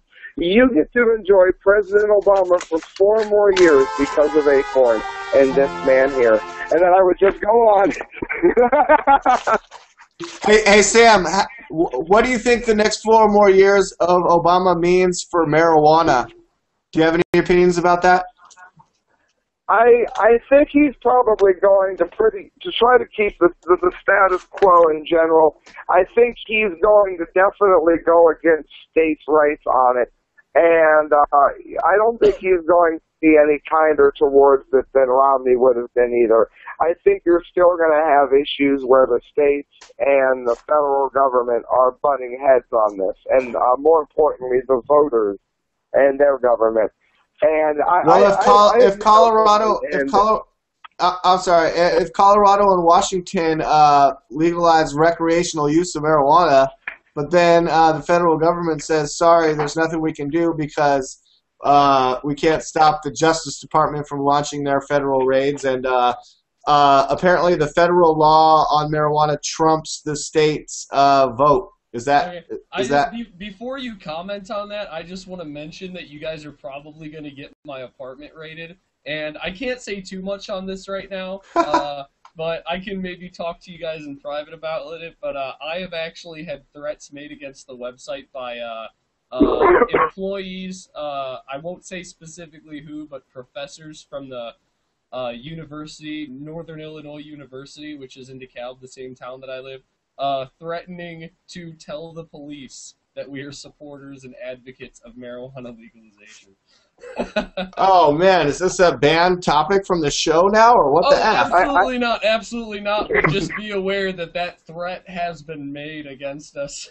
All right, well, hey, all you goons, do not raid his place, okay? Come on. The funny thing is, the threat that was made, it's like, I know all the police in town, and they're all very, very aware of the fact that I run a website with you guys and that we are very much supporters of marijuana being legalized, but a threat was made about reporting us to authorities for supporting marijuana legalization by a professor. I can't stress this enough. I have DJ'd raves. I DJ in an adult club. I've been in bands since the early 90s. I've gone to clubs everywhere.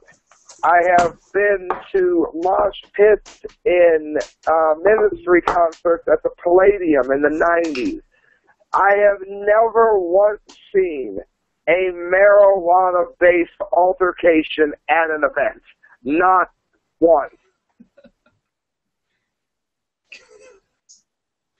I know, because, I mean, and you're a nonviolent guy, Sam, is that right? I mean, you do not advocate violence in any way, do you? No, absolutely not. I was lucky enough, and I'm not that good at it, I was lucky enough to take Hoshin Soul from Master Rick Blackwell for about a year and a half here. And I'm all in favor of self-defense, but yeah, I don't think violence is needed for anything. I'm always instructing people, they say that we have ridiculous laws regarding marijuana. And I've said forever, for instance, we'll just use marijuana. You could use it with traffic violations. You can use it with anything. If we all simply quit paying the fine all at one time, and again, how do you advertise something? If we could get 50,000 people in a state to promise not to pay any fines regarding marijuana, regardless of what, not to go to court, not to do anything, they're going to arrest the first wave of people, but in time you're going to run out of DJs, custodians. That's how they shut down. That's how they shut down. That's how they shut down the street cameras. Like the give you a ticket from a street cameras because so many people weren't paying it, like in Southern California. But Kyle, I had a feeling you were going to interject something right there. What were you going to say? No, I was just kind of thinking there as you said that if we were to orchestrate something like that, there's two possibilities of what would come out of that. One, they wouldn't be able to sustain all the arrests that they'd have to be making. And yes, there'd be a first wave, but after that, they'd pretty much have to give up because you can't arrest, 30% of the population who either uses marijuana or knows somebody who uses marijuana or is around people who use marijuana. Excuse me, but the last time I saw a statistic, the amount of people that were in federalized prison system for nonviolent drug crimes was equivalent to the population of the state of Maine. Like, an entire state in our union is in prison for nonviolent drug crimes. Primarily, I mean, like, more than 85% of those, quote, drug crimes are marijuana-related, like, not the other stuff. Yeah, the worst thing we could do is get violent. Because what does everyone say about drugs? That they lead to violence. What does everyone say about pothead? Well, they're lazy. Well, we'll show you how lazy we are. We won't get off our ass and go to court. We won't get off our ass and get the money order for your ticket. As a matter of fact, we're going to show you just how lazy we are, and there's 20,000 of us doing it. We don't need to fight anybody. Yo, so you're saying if a collective of 20 to 25,000 people, kind of like a petition at the whitehouse.gov, said, we're not going to pay these tickets, and we'll show you just how lazy we are. Well, you need it to be a number with your of marijuana people in one city. Like that number might be big where I'm at, because there's like 80,000 people in Starr County. But that number would be an abysmal failure where you are. I mean, you'd need to get a large collective of people to simply say, I'm not doing it. Well, if you know had what? a collective of people that said that they were not going to pay speeding tickets. Well, I wish... this baloney about giving you a ticket for going 10 miles an hour over the speed limit in the middle of the night when nothing's open. Garbage. Which I see all the time working at a gas station. I see people get pulled over for stupid reasons. In fact, I had a little bit of a problem with the DeKalb Police Department a while back, which I will say they have a new chief now who just immigrated over from Crystal Lakes Department, which is a few hours away. And ever since that happened, their attitude, their conduct, in my experience, has gotten a million times better. So I'm not ragging on the DeKalb PD right now, but I did have an issue with them where they wanted to sit in my parking lot and radar people on the third shift. And they would just sit there and wait for people to come by. And I called them. I called the department. I was very polite. I was very nice. And I told them, I was like, hey, there's other parking lots. There's a parking lot of a out-of-business restaurant right next door, and of a rental company, it's like a landlord company that owns a lot of properties in this area across the street that's closed overnight. I said, why do you have to sit in the one open business on the street corner? Why can't you sit in any of the multiple closed parking lots where it's not going to be deterring business and keeping people from coming into the store? And the reason I called was, yes, I was angry about it, but I had customers complaining too. And I actually had a lieutenant of the department come in, and pardon my language, I have no other way to really describe it. He came in and bitched me out.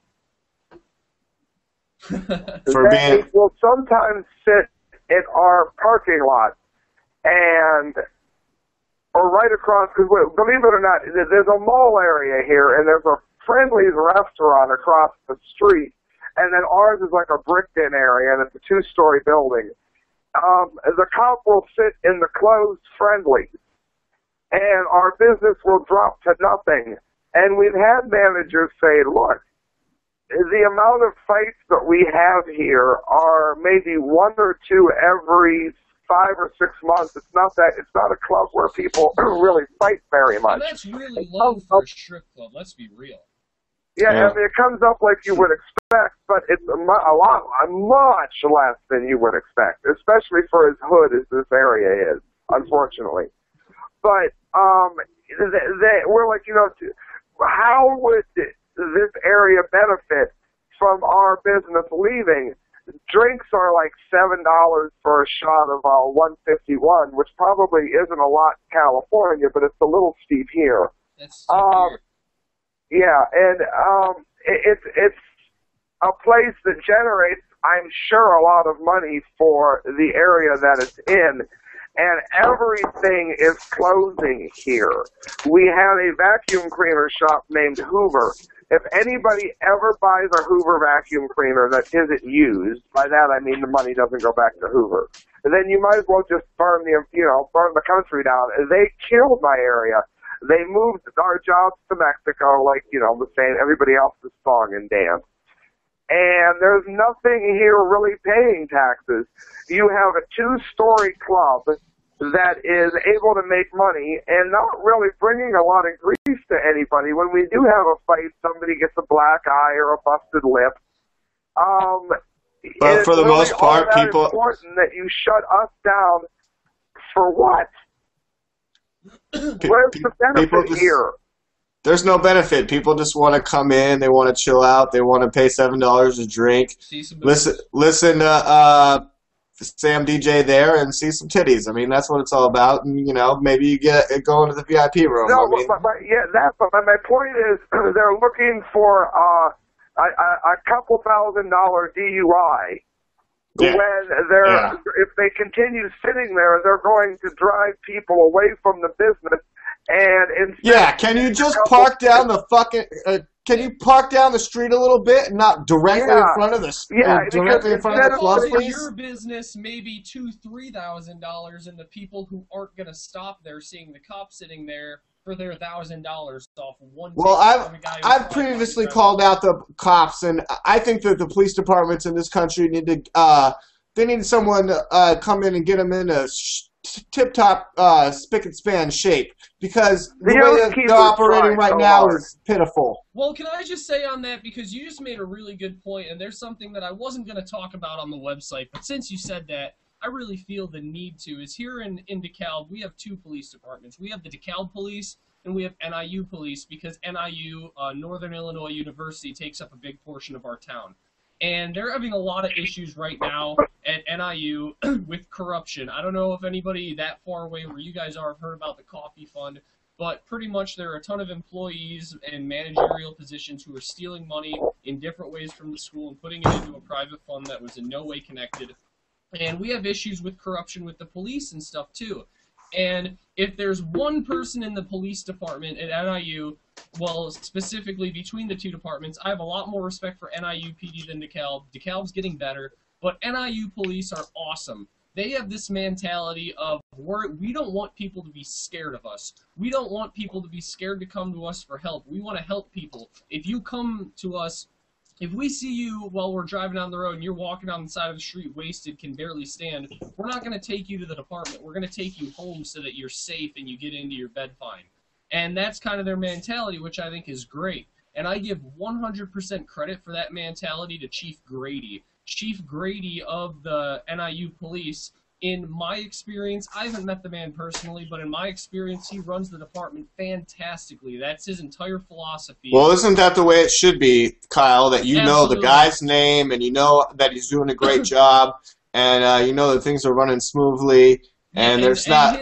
His police, when I will say that DeKalb PD, which they've gotten better about it recently, but back, a year or so ago, they would come into my parking lot and just sit there and radar people. To where NIU police, they come in, they get a cup of coffee, they ask how I'm doing. Hey, how's the night going? Have you had any issues? They'd sit around, drink the cup of coffee for a little bit, talk to me, see what's going on, ask if I need help with anything, and then they'd be on their way. I've had nothing but positive experiences with NIU police, and I give credit for that to Chief Grady. And Chief Grady is being fired right now. He's being fired over a bullshit incident that really has nothing to do with him, where they're trying to say that NIU police covered up evidence in a rape case, which the evidence that was covered up was accidentally misfiled in the wrong place and would have had no grounds within the trial at all. It was 2 testimonies by 2 people who were friends with the rape victim, but all the evidence was already there. It was a set in stone case. There was, even though they should have had this information in the case, it should have been given to the prosecutors.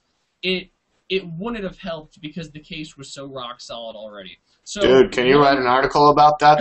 That all sounds intriguing and really great information. I've been kind of scared too because I know a lot of things that I shouldn't know, and I can't say that I know them. But I might do that, and pretty much one lieutenant made one small mistake, and so now they're firing him, and they're trying to fire Chief Grady, which I don't think Chief Grady really had anything to do with this. And to give you some background on Chief Grady, well, he's written 2 books. One of them, it's like the injustice of justice, and then the just us in there is highlighted, where he's talking about these problems. He was, I don't know if you guys heard about a few years ago, there was a school shooting at NIU, and Chief Grady was the first man in the door to take the shooter out. He also has spent a lot of time in the Middle East helping them establish their own police so that we can get our troops out of there. He's, in my opinion, he's a great leader, he's a great guy, and he doesn't deserve the bullshit that he's going through right now. And there, I said it, it's out there. Okay, well, that's a really great, interesting local story, and I'm glad that you're following that and that you had that to say and report about it. I mean, in my local community, I know downtown, I mean, it's like there's certain areas of town where, I mean,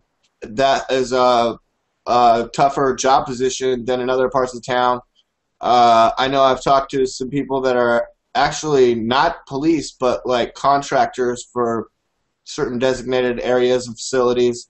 And, you know, we have like a trolley system here and stuff like that. But those guys do a really great job. And for my daily moving around and stuff in town and public transit and stuff, and local peace officers that come into, like, I'm in my local stores all the time, and I see them in there. And they all seem like pretty good guys for the most part, you know? And that's something that I always tell people who get mad when they have an asshole incident with a cop or whatever, is that cops aren't assholes, people are assholes. And there's just as many good people who become cops as bad people. And I'm saying if I got caught with a, you know, busted taillight or didn't have my license on me or something like that, I mean, I'd probably think that cop was a real jerk, you know? Yeah, but, and I mean, they're, to some extent, they are just doing their jobs. And I'm the kind of guy who, if I get pulled over for a speeding ticket, and I was speeding, you know, you got me. I know the rules, I disobeyed them, you got me. Sorry, give me a ticket, you know? But if you try and give me shit for something I didn't do, or you start interrogating me on something that I have no reason to answer to you to, you're gonna hear it at the same time, you know? Getting arrested for public intoxication certainly sucks. I can testify to that. Sam, have you ever? Do you have any? Have you ever had any run-ins with the law that you want to talk about? Yeah, the most egregious was I weigh about 190. I had I want to say 4 shots from 7 to close, which was I get there about 6:45. And closed at 2:30 after tips and sign out and everything. That's a joke. You get out of there around 3:15. A cop saw me pull out, got behind me, pulled me over. I think legal is an .08. I want to say I blew a 10, and blam, DUI. It was absolutely ridiculous. And everything went well. He's like, you know, last thing we want you to do is a blow in this. And rather than just tell a sob story, I'll tell a possible solution for other people. Now, if you're rich, you're going to get the DUI that you deserve. But if you drink like I did, this may get you out of it. And I didn't know it at the time. Tell them that you would be more than happy to take a breathalyzer. Don't decline it, whatever. Regardless, whatever you do, because you're going to DUI for sure. Tell them that you are willing to take the breathalyzer in the presence of your attorney, or in some states you may have to say an attorney. I don't know if you're allowed to request your own. But if you can, either way, in the presence of an attorney, And I'll be happy to do this because according to your rights, you are allowed to have an attorney present when you are doing anything that can result in your arrest. By the time the attorney actually gets to you, and they're going to have to call him, wake him up, whatever. My point 10 would have been a .08 by the time I piss tested, and I would not have gotten a DUI. Right. I didn't know that at the time. That is a wonderful, wonderful, I don't want to say trick, it's your right. It's a wonderful right that is on your side. Right. And if you're ripped, that's not going to do you any good. I mean, you're probably only driving a few blocks. You do it every night. You had four probably baby shots over the course of an entire night where you're like in a hot box DJ, probably sweating it out and dancing it out or moving around and stuff. And like, exactly. You're just ready to go home. You've done it a million times, but apparently that particular night, because the cop got behind you and was trying to raise money for your state there, you apparently blew a little bit over the limit. And, did you have to go to jail or anything? Or? They took me to the little holding thing they have for a few hours. And then a friend picked me up. I came home. My license was, of course, suspended. I had to spend 3 nights and 4 days in this mandatory 4-day counseling thing. And I was sure that they wanted to get rid of me. Because before I went in, I realized, all right, I'm 39 now. I was a 34, 35, or maybe 35-year-old guy.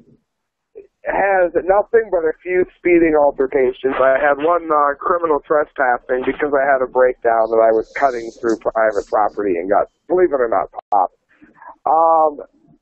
Nothing on me whatsoever. And I knew that I had no drug or alcohol offenses on me, so they were not going to want to send me into further rehab. So every time they gave a statistic, I was a pain in the ass. They said that some unbelievably, I forget the number, some unbelievably high number of traffic accidents involve alcohol. And I said, I raised my hand and said that was because of the way they did the statistic, that if you have a beer and you drive to the corner and hit a car and they test you and find the beer, they say that beer is a factor. Whereas if you would have driven down the street and not had a beer, you would have hit the car anyway. And they hate answers like that. So they finally just dispatched me a whole bunch of logic. Let me bring up another topic from that, just kind of randomly. You sparked it in my brain. Is that, I don't know if you guys have seen, there's this new movie coming out soon with Denzel Washington, where he is a pilot, right? Of just like a regular commercial airline. Yeah. And the engines fail on the plane, and they're pretty much like plummeting out of the sky. And he does some crazy maneuver that they find that nobody else, it was like 1,000 to 1 that anybody could have pulled off what he did. Yeah. But in the movie, he's going to court, and he might be put in jail for like 30 years because after the crash of the plane where he saved everybody on the plane in a way that nobody else could have done, they found alcohol in his system. And so he's going to jail for it. And that's kind of, I think, like what you're saying. It's like, well, if I have one beer, I'm still 10 times better than the worst driver out there on the road. And it hasn't played a part in it at all. But yeah, over the course of a whole night at work and stuff, I mean. Exactly. Yeah, I mean, you could say, oh, well, the reason he had the accident is because he took some cold medicine. And unless you're as small as my girlfriend is, that's not the case. You can make that case about Pepsi if you wanted to. And you can make the case, too, that the effect that this one beer has on me, or let's say 3 beers, the effect that 3 beers has on me before I drive is less of an impact than if I was to go, say, wake up and go drive within 10 minutes of myself waking up without fully letting my brain readjust and kind of get its bearings before I start my day. Which, how many people do that right before work? They wake up and they leave right away to go to work so they can get as much sleep as they can. Hey, Sam. I'm no huge Rush Limbaugh fan, but he said something once which I absolutely loved. He said the way you can tell that the DUI laws are set up to entrap people is because if it was about safety, the law would read, if you have any alcohol in your system, it is illegal to drive a car. And then there would be a period at the end of that sentence. By making it ambiguous, you make it impossible for anybody to tell. You could say once an hour, but let's say you're there for 3 hours, you tip the first time, the bartender says, oh, you know what? He tipped and he's cute. So she makes it a little bit stronger because she likes you. You drink 3 in 3 hours. You technically drank almost 4.5 because she free-poured it. Bam, you got a DUI. That proves that it's a money racket. Yeah, that happens to me all the time, by the way. Bartenders see me and they're like, that is a beautiful man. And they just keep it going. And Sam, you like petite girls, isn't that a correct view right there? Yeah, I love Nike. I've only dated like 2 quote unquote normal sized girls in my life. Yeah, my girlfriend now is like 4. No, she's 5 foot. My ex was 4'10". Oh, my current girlfriend is 5'2". Yeah. So you like small girls? You like small girls, but how do you feel about small apartment living spaces in Agenda 21? Oh, that's insane. And I think the only people that would be happy there are the people that I date. I got addicted. My wife and long story there. My wife and I separated about 3.5 years ago. Sorry to hear that. And we're going through a bankruptcy that incurred, like I said, when I lost my cab driving job and I was finishing college and losing my studio at the same time. I should say studio job. We haven't been able to get divorced yet, so on paper I'm still married. But my ex knows about my girlfriend, and we all get along. She's moved on. So when I say Wednesday, yeah, everybody's like he's got a wife and a girlfriend, but yeah, that's why. My girlfriend and I buy season passes to an amusement park called Cedar Point every year. And we started watching these documentaries that were on at night because TV's awful in motel. We're just flipping through the cable. They had these prison documentaries. And it struck me that one of the prisons, the square feet of living space was only like a matter of, I think, 4 or 5 feet smaller than the Agenda 21 unit that he wanted us in. And I've watched a number of these documentaries because we hang up there all summer and it's on all season. It is, I mean, when you hear people say prison dimensions, depending on the prison, that's exactly what it is. Yeah, and I mean, I'll vouch for that, talking about small living spaces. I mean, I don't know how much it speaks to the fact that my couch is in front of my computer.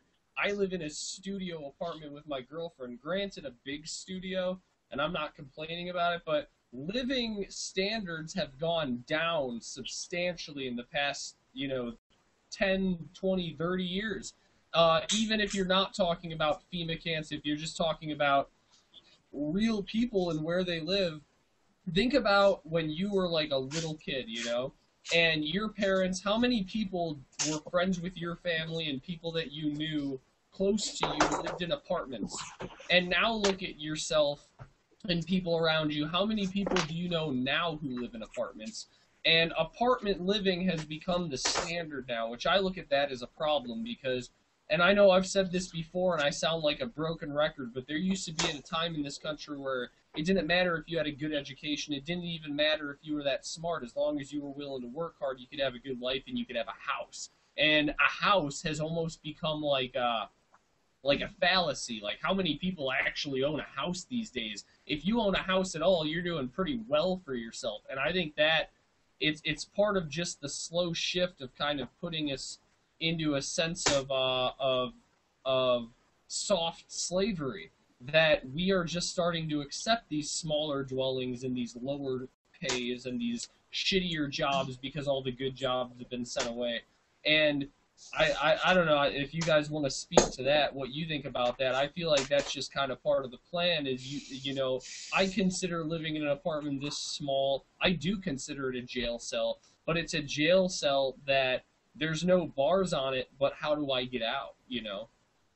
If you are recording this show, you should take everything that you said, starting with that last segment to what you just finished, and use it as the ad. That's how much I agree with it. That was the whole part, the whole rant. Perfect. What do you, I mean, D-Like, you were gone for a little bit of that. I kind of missed that, yeah, but... What I was saying is that over the past, you know, few decades, that the living standard has substantially decreased, the expectation of a job has decreased. Like I was saying, you know, with your dad and your grandpa, and the same thing with Sam, it's like it didn't matter. You didn't have to be a smart guy. You didn't have to have an education. As long as you were willing to work hard, there was a job for you, and you could have a good life, and you could have a house. And now there's no expectation of either. Even if you have a degree, even if you're an educated, intelligent person, it's just kind of an expectation that you're going to work for shit wages and you're going to live in a tiny apartment. And that's just kind of how people live now. And that's like the paradigm of the soft slavery. We're being put into a jail cell that there's no bars on it, but there's no way to get out at the same time. What do you think about that? I mean, I do see things sort of shrinking in living spaces in regards to the way that people live in terms of from the last generation to now and the generation before that to that generation to now. And I agree with that, what you were saying, man. And, you know, yeah, we'd all like to have giant acreage, and apparently that's only for a select few, and they're so elite and fancy that they can have big, gigantic farms, but yet we get cracked down on for trying to have some raw milk or trying to have a barbecue with our friends. You could have, let's say 50 years ago, you could get a job working at a factory or working at a manufacturing plant or some sort of industrial job, and you could make good enough money that you could go buy some land, and if you were smart about it, you could plant your own food, and you could eliminate that bill, which gives you even more money and gives you more room to prosper. And now we've just been kind of pushed into this idea of the shittiest of, like, the lowest end jobs. It's like, think about it, and I don't mean any disrespect to anybody when I say this. I'm not trying to insult anybody, but the type of jobs that I do and that a lot of people that I know do when I'm not doing the media speaks and when I'm not trying to move this business forward so that I can make something of it, but when I'm just trying to pay my bills, that the type of jobs that are available to me now are minimum wage retail jobs, to where the type of jobs that your average person does these days is the jobs that were jobs that people with mental disability and people who had things that made them not capable of doing the more higher paying work we're doing. And like and even like high school kids, it's like, how many, when you go to the grocery store, when 5 years ago, when you went to the grocery store, it was all high school kids. But now it's all people in their 20s and 30s, and high school kids just have jobs. Looks like the grocery store looks like community college now. Hey, I wrote this down, and I wanted to ask this tonight. How the hell are there so many farming, growing, and agricultural laws, rules, enforcements, raids, crackdowns, bunch of color of law, juries, this whole court system, and all the federal raids and the federal government, and they're not Big Brother, they're Big Daddy. And they got their eye on us. They know every move we're going to make. They're watching this video. We're on the list. We already know that. They open up the door to all this other stuff, but why are there so many rules on business when it comes to farming and growing anything? And I mean, not just marijuana, but corn and wheat and good to eat stuff. Like, I mean, jalapenos and tomatoes, and we need lettuce and all that. and carrots and all that other good stuff. But I want it to be like fresh and grown and perfect and the way God intended it to be. And why are there so many rules on that?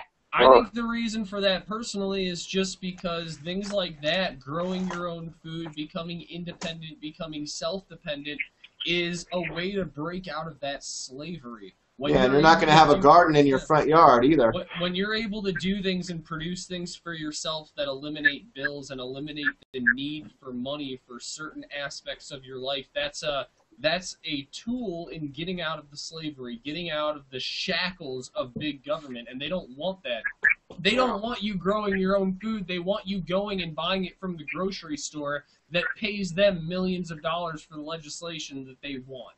They are controlled by the people who make the food that they want you to buy. That's my opinion. Sam, I'll let you go from there. Who was the gentleman that they wanted to take his garden down? I want to say it was posted at InfoWars. And the neighbors were petitioning to allow him to have it. I was very happy to hear about that. His neighbors were even saying, "Why are you taking his garden down?" Yeah, it's like it's just his garden. I mean, what's the big deal? It was a little bit of community unity, if you will, and that's another piece of America that I'm sure Kyle would say that 10 years ago was there more than it is now. Yeah, and they have... Happily, it's like, hey, the neighbors are like, wait a minute. He's growing lettuce in his front yard. This is the guy that gives us our vegetables on Thanksgiving. We like this guy. Yeah, leave him alone. Fuck off. That guy gives me good food. And it's like I got a guy who like I said, I work at a gas station. There's a manager who's a manager at a different store, but sometimes he comes in and helps out at ours. And when he comes in, just about every time this guy comes in, he brings me a big bag of like peppers and tomatoes and all this really good stuff. And it's like that guy, he grows it all non-GMO on his own land.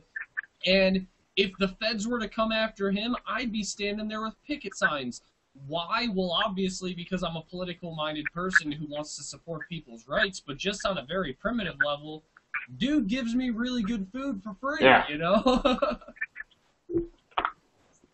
It's going to be the only thing that saves us.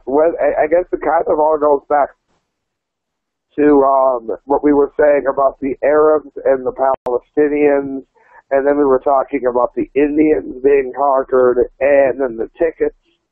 And now this, if we could somehow unify, it would shut so many of these problems down at one time. But unfortunately, that doesn't look like the direction our country's going in. No, our country is going where that is right there. And people look at us, and when I was driving taxi, there was a misconception among African Americans that you would lock your doors when you saw an African American. That's only because they know that they're black and they walked by your car and they heard the door lock. What they didn't realize was that we also do it to white people. When we see them walking near our taxi, we lock the door. I would think the fact that somebody would look at this show and say, well, look, there's not an African American on the show, they wouldn't realize that we haven't found an African American that wants to be on the show. Well, exactly. Sam, I can tell you this, in San Diego, especially downtown, like over 90% of the cab drivers are from Africa. And you live near African people. I do as well. We have a lot of African exchange students who come to NIU, and since I live so close, I meet them. And I will say, people from Africa and also people from Saudi Arabia are the most polite, respectful, intelligent people I have ever met. People from Africa and people from Saudi Arabia they're almost on a different level than Americans when it comes to respect for your fellow man. How do you feel about that? Oh, yeah. I don't know many from Saudi Arabia, but yeah.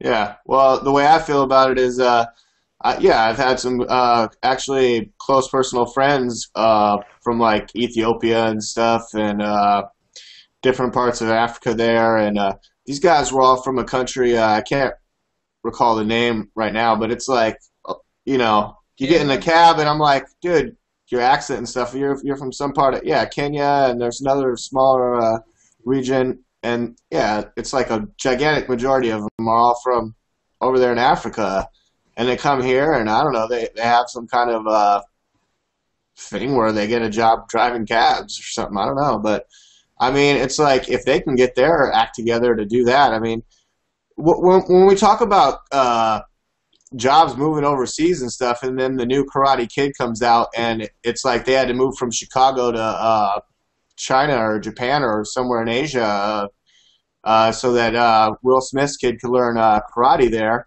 from Jackie Chan, if you guys saw that movie. But there was an underlying weird thing where it's like, hey, we're over here in Asia because our car company is moving here from America. You know? Well, I mean, that's just a real. That's not, in my opinion, propaganda or anything like that. That's just the way it is. You know, they're like, oh, it's reality. It's all good. Like, I don't think it's a good thing, and I think the movie could have done a better job of addressing that as a problem. But yeah. I mean, that wasn't really what they were about. Well, they were going for the social adjustment of the kid. But anyways. Yeah. Hey, Sam, what kind of movies do you like? What kind of entertainment movies do you get into when you have some time off? I'm a big horror movie fan, believe it or not. I absolutely love horror films, and I love a lot of old movies. Like you can go way back to like my girlfriend and I watched like Alfred Hitchcock, Twilight Zone, Night Gallery, a lot of the really old sci-fi stuff. Like if you've ever seen One Step Beyond. And yeah. I think that Peter Sellers was the funniest man that ever lived. You got Kyle's vote. I love old movies as well. Old movies. Pink Panther. Pink Panther. Good stuff. Hey, well, I'll make a recommendation to you, Sam. If you like more horror movies and stuff, have you ever seen the movie God Bless America? I just watched it yesterday. No. It's a movie about a guy who's like just your average middle-aged man, and his doctor tells him that he's got a brain tumor, that he's pretty much going to die. And this dude, like, the main point is they have a show that's pretty much like American Idol, and he just hates this show so much, and the way that people care about it and just care about things that don't matter while not caring about other people, not being polite, not caring about how what they do affects other people. And the guy was pretty much just tired with the way our society has moved. And since he finds out that he's about to die, he just goes around killing all these people. Like, anybody who's, like, rude or just, you know, self-centered, doesn't care about other people. Like, there's a scene where he's sitting in the movie theater and there's some teenagers behind him, and all of them are talking on their cell phones and laughing and being really loud. And one of them throws some popcorn at him, and so he just lets him have it, which a lot of people don't like it because it's like, it's gory and it's him just shooting American citizens and stuff. But I don't know. I think aside from the fact that, yeah, he's going around killing people, it had a pretty decent message to it. That's something you might want to check out. Oh, I definitely will do just that. I'll be watching it probably before work Monday when I work again. Do you have Netflix? I have to. Huh? Do you have Netflix? No. It is rumored that the Pirate Bay is a wonderful place. Oh, okay, I wouldn't know from personal experience. Yeah, you wouldn't know anything about that. Hey, you guys, we just came up on 2 hours here, and what do you say we all kind of do our little closing here and call it a pretty good live show there? I thought it went well. Yes, I enjoyed it much. We definitely got to have you on again, Sam. You're a really good guest to have on the show. I'm sure that you'll be back on the live show or maybe commenting in some reports in the future if that's something that you want to do. I would love to. As a matter of fact, I told my girlfriend that I was going to pick up a webcam if I was going to be on this again. So I'll try to grab one by Saturday. Yeah, definitely. We can definitely try and have you on again. One more thing just before we start closing up the show, which this is something that I wanted to do before we go, is D-Leg, I know you've seen this. Sam, you will be the first to see it, and then about 15 seconds after anybody who's watching. But here's our website right here, themediaspeaks.com. And in, I believe, 2 days is when the domain officially transfers over. Are you guys ready for this? The new website. Everybody ready? You ready for this? Play some music, dude.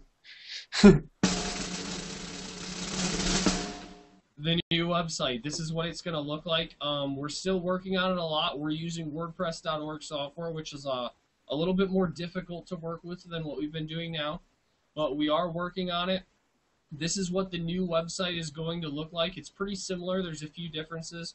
But once you see the website switch over to this format, that means that we are officially on a private domain, and we're moving forward. So we're taking it to the next level on the internet, and that's great news, man. Yeah, we're taking. I am looking at it now. Huh? Sorry, I didn't hear you there. Yeah, good work, Kyle. I'm looking at it now. Well, you got my GMO wrapped up. There they are. Well, you know what? Now I'm going to... my graphics, I can't do them because my camera is too nice for the computer. What kind of camera are you using over there? It is it's right beside me here. Panasonic HDC SD5. Yeah. Oh, yeah, I think I Googled that once. I was talking to you about it a little bit. And you're saving up for a laptop right now, Sam, huh? So, if any of you know, I don't know what kind of a laptop I would need to be able to process the video in that. Maybe a 15 to 25 minute video in Premiere in high def. Yeah, you're going to need something a little bit powerful for that. You're going to need probably something with like at least 2 gigs of RAM. You're going to need probably like a dual-core processor in Windows 7. You're not talking too expensive these days, though, because computer technology moves really, really fast. For a laptop, you're looking at probably like a $500-600 laptop. How much do you think it would be used? Sorry? Like eBay or Craigslist. You could probably find one for used, probably like $300-400. Which, my computer, I highly recommend desktop. And the reason that I recommend a desktop is because, yeah, you can't bring it around with you. It's not as portable. But a desktop it has better cooling because it's bigger. There's more room for the air to go through. It's more upgradable. If anything ever better comes along or you find that you don't have enough RAM, you don't have to buy a whole new computer.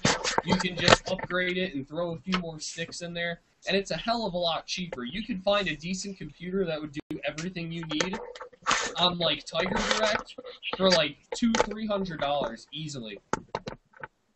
You know what? If during your travels, if you find one that you recommend, give me a holler, and I might do just that. Well, hey, you know what? If you're in, which I could talk to you about this a little bit, but if you're looking for a new computer, I could possibly work something out with you for my old computer because I recently upgraded and doubled my computer capability. But I had an old one which I was using for Adobe Premiere and everything up until around the time that I brought D-Lake and Cord in.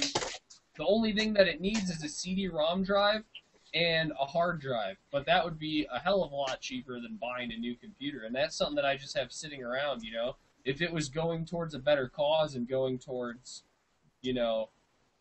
doing stuff like this, I would have no problem with either giving it to you dirt cheap or just sending it to you. That'd be tight, you guys. You guys are hanging out. I definitely want to buy it because I know that's going to help the show, and I've been saving for it anyway. So, that's perfect. And like I said, if it handles high def, 15 to 25 minutes if I start babbling, that would be wonderful. I don't mind paying for that at all. Yeah, we can definitely talk about that, and I could probably even drop it off because I got family in Ohio. Oh, I don't mind paying for shipping, but you're welcome to come down. I put you on the correct fuse. Well, there you go. You guys are really hanging out, and you're doing all your little private networking now. But let me. Public, we're not hiding nothing. Yeah, I see full transparency here. Let me wrap this up, Kyle, and thank you everyone for joining us. And if you're watching this on the replay on YouTube, I had a great time today. Broadcasting live for themediaspeaks.com. Our special guest, The Correct Views. That's Sam.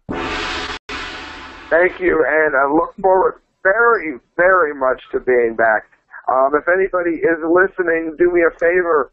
And if you take anything away from what we've said tonight, I think it's the matter of, well, we didn't plan on it going in this direction, but as always, division among people is becoming more and more evident as the major problem. Yeah, and it's being used as a tool against us. Right. So use your senses and your keen ability to recognize divide and conquer tactics by not only the global elite, but the mainstream media and all these sort of propagandists for that, bringing up racism and all that other nonsense and garbage. We don't, that's not how we talk here. Here at the Media Speaks, we're all cool, man. We're a bunch of cool cats, bunch of cool guys, and we hang out with cool guys like Sam. It's just how we roll. Thanks for joining us today on the Media Speaks, and look forward to our show next Saturday when, we might have Sam back on. We're looking forward to getting Kyle. Who are we looking forward to next week? We're going to have, I don't know if it's going to be next week or the week after that, but eventually here we're going to have either next show or the one after that, definitely. We're going to be trying to get Lucian Farrow on, who is from Indigo Children Radio. He's a really smart guy. He's not as political minded as us, but he talks more about the spiritual, mental end of things, keeping positive mind frames and how to achieve the things you want through keeping your mind on a higher level than what the globalist machine wants you to keep it on. And he's a really smart guy, and I'm looking forward to it. And I heard some of your previous broadcasts with Lucian Farrow there from Indigo Children, where you guys were getting into lucid dreaming. And that's something that I'm going to bring up on that show if we get him on. And I hope to have Sam on again. And if I may, maybe this is the dumbest thing I've ever done. I almost forgot. RevolutionRadio.com.